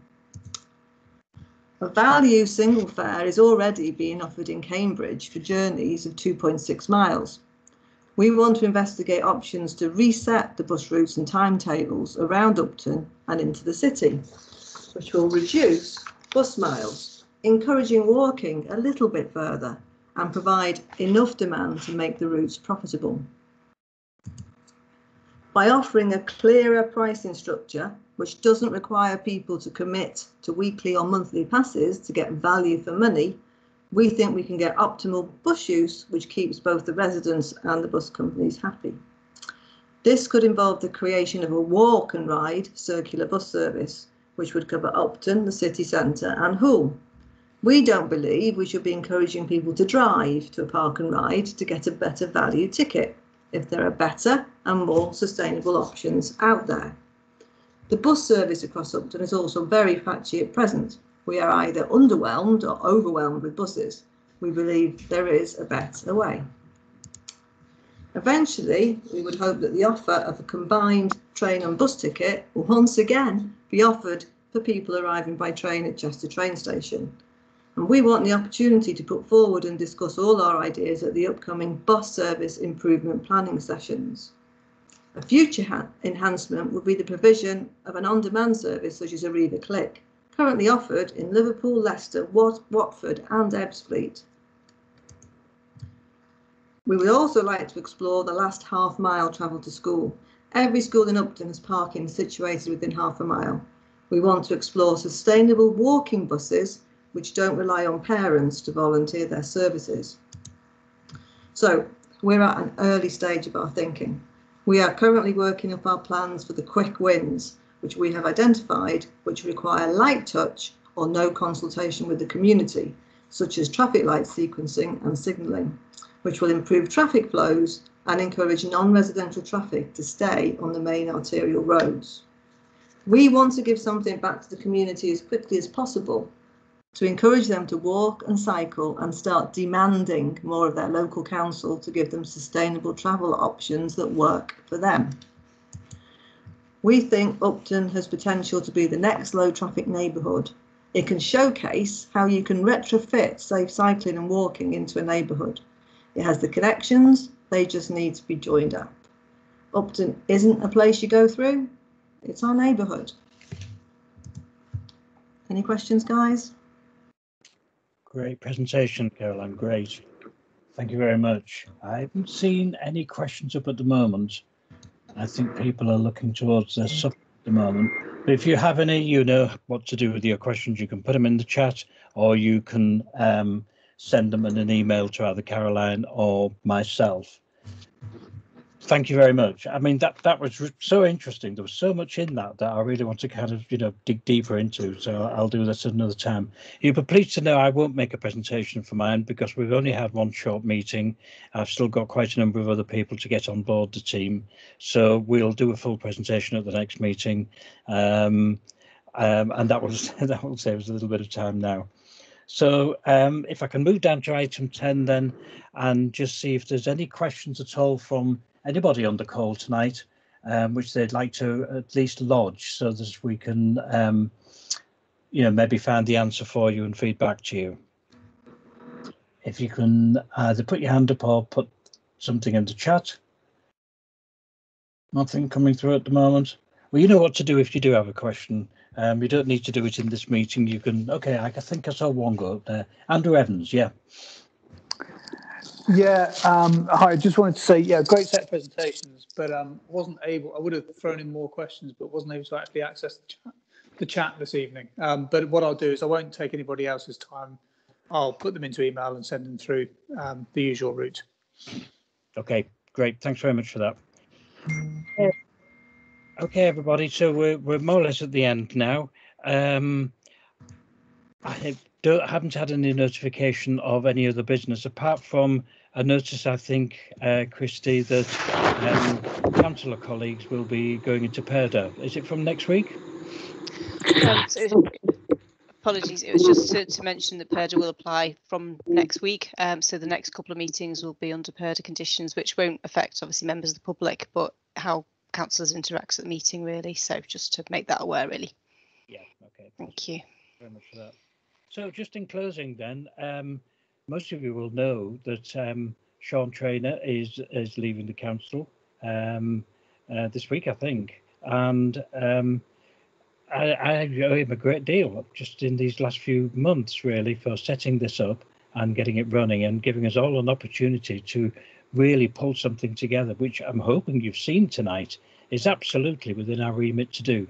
So I think that we should all give a thank you to Sean, and if you want to put a kind of a thank you and best wishes message in the chat so we can pass those on to Sean, that would be good. And as usual, I'd like to thank Christy and Lynn for behind the scenes, especially when my Wi-Fi went down earlier on. That was great. Now you can see the power of having a backup. Yes, we had a backup set of slides so that it could immediately kick in. So well done, Christy. And lastly, I'd like to thank my teams. As you've seen tonight, the presentations have been absolutely superb. The detail and the work that's gone into this in just 2 sessions is brilliant. So thanks to those, thanks very much indeed, and to the lead of those teams. And thank you all for joining tonight. Thank you very much. Bye-bye. Good night, everyone. Good night. Good night. Thanks very much, Sean. Garfield. Thank you. Okay.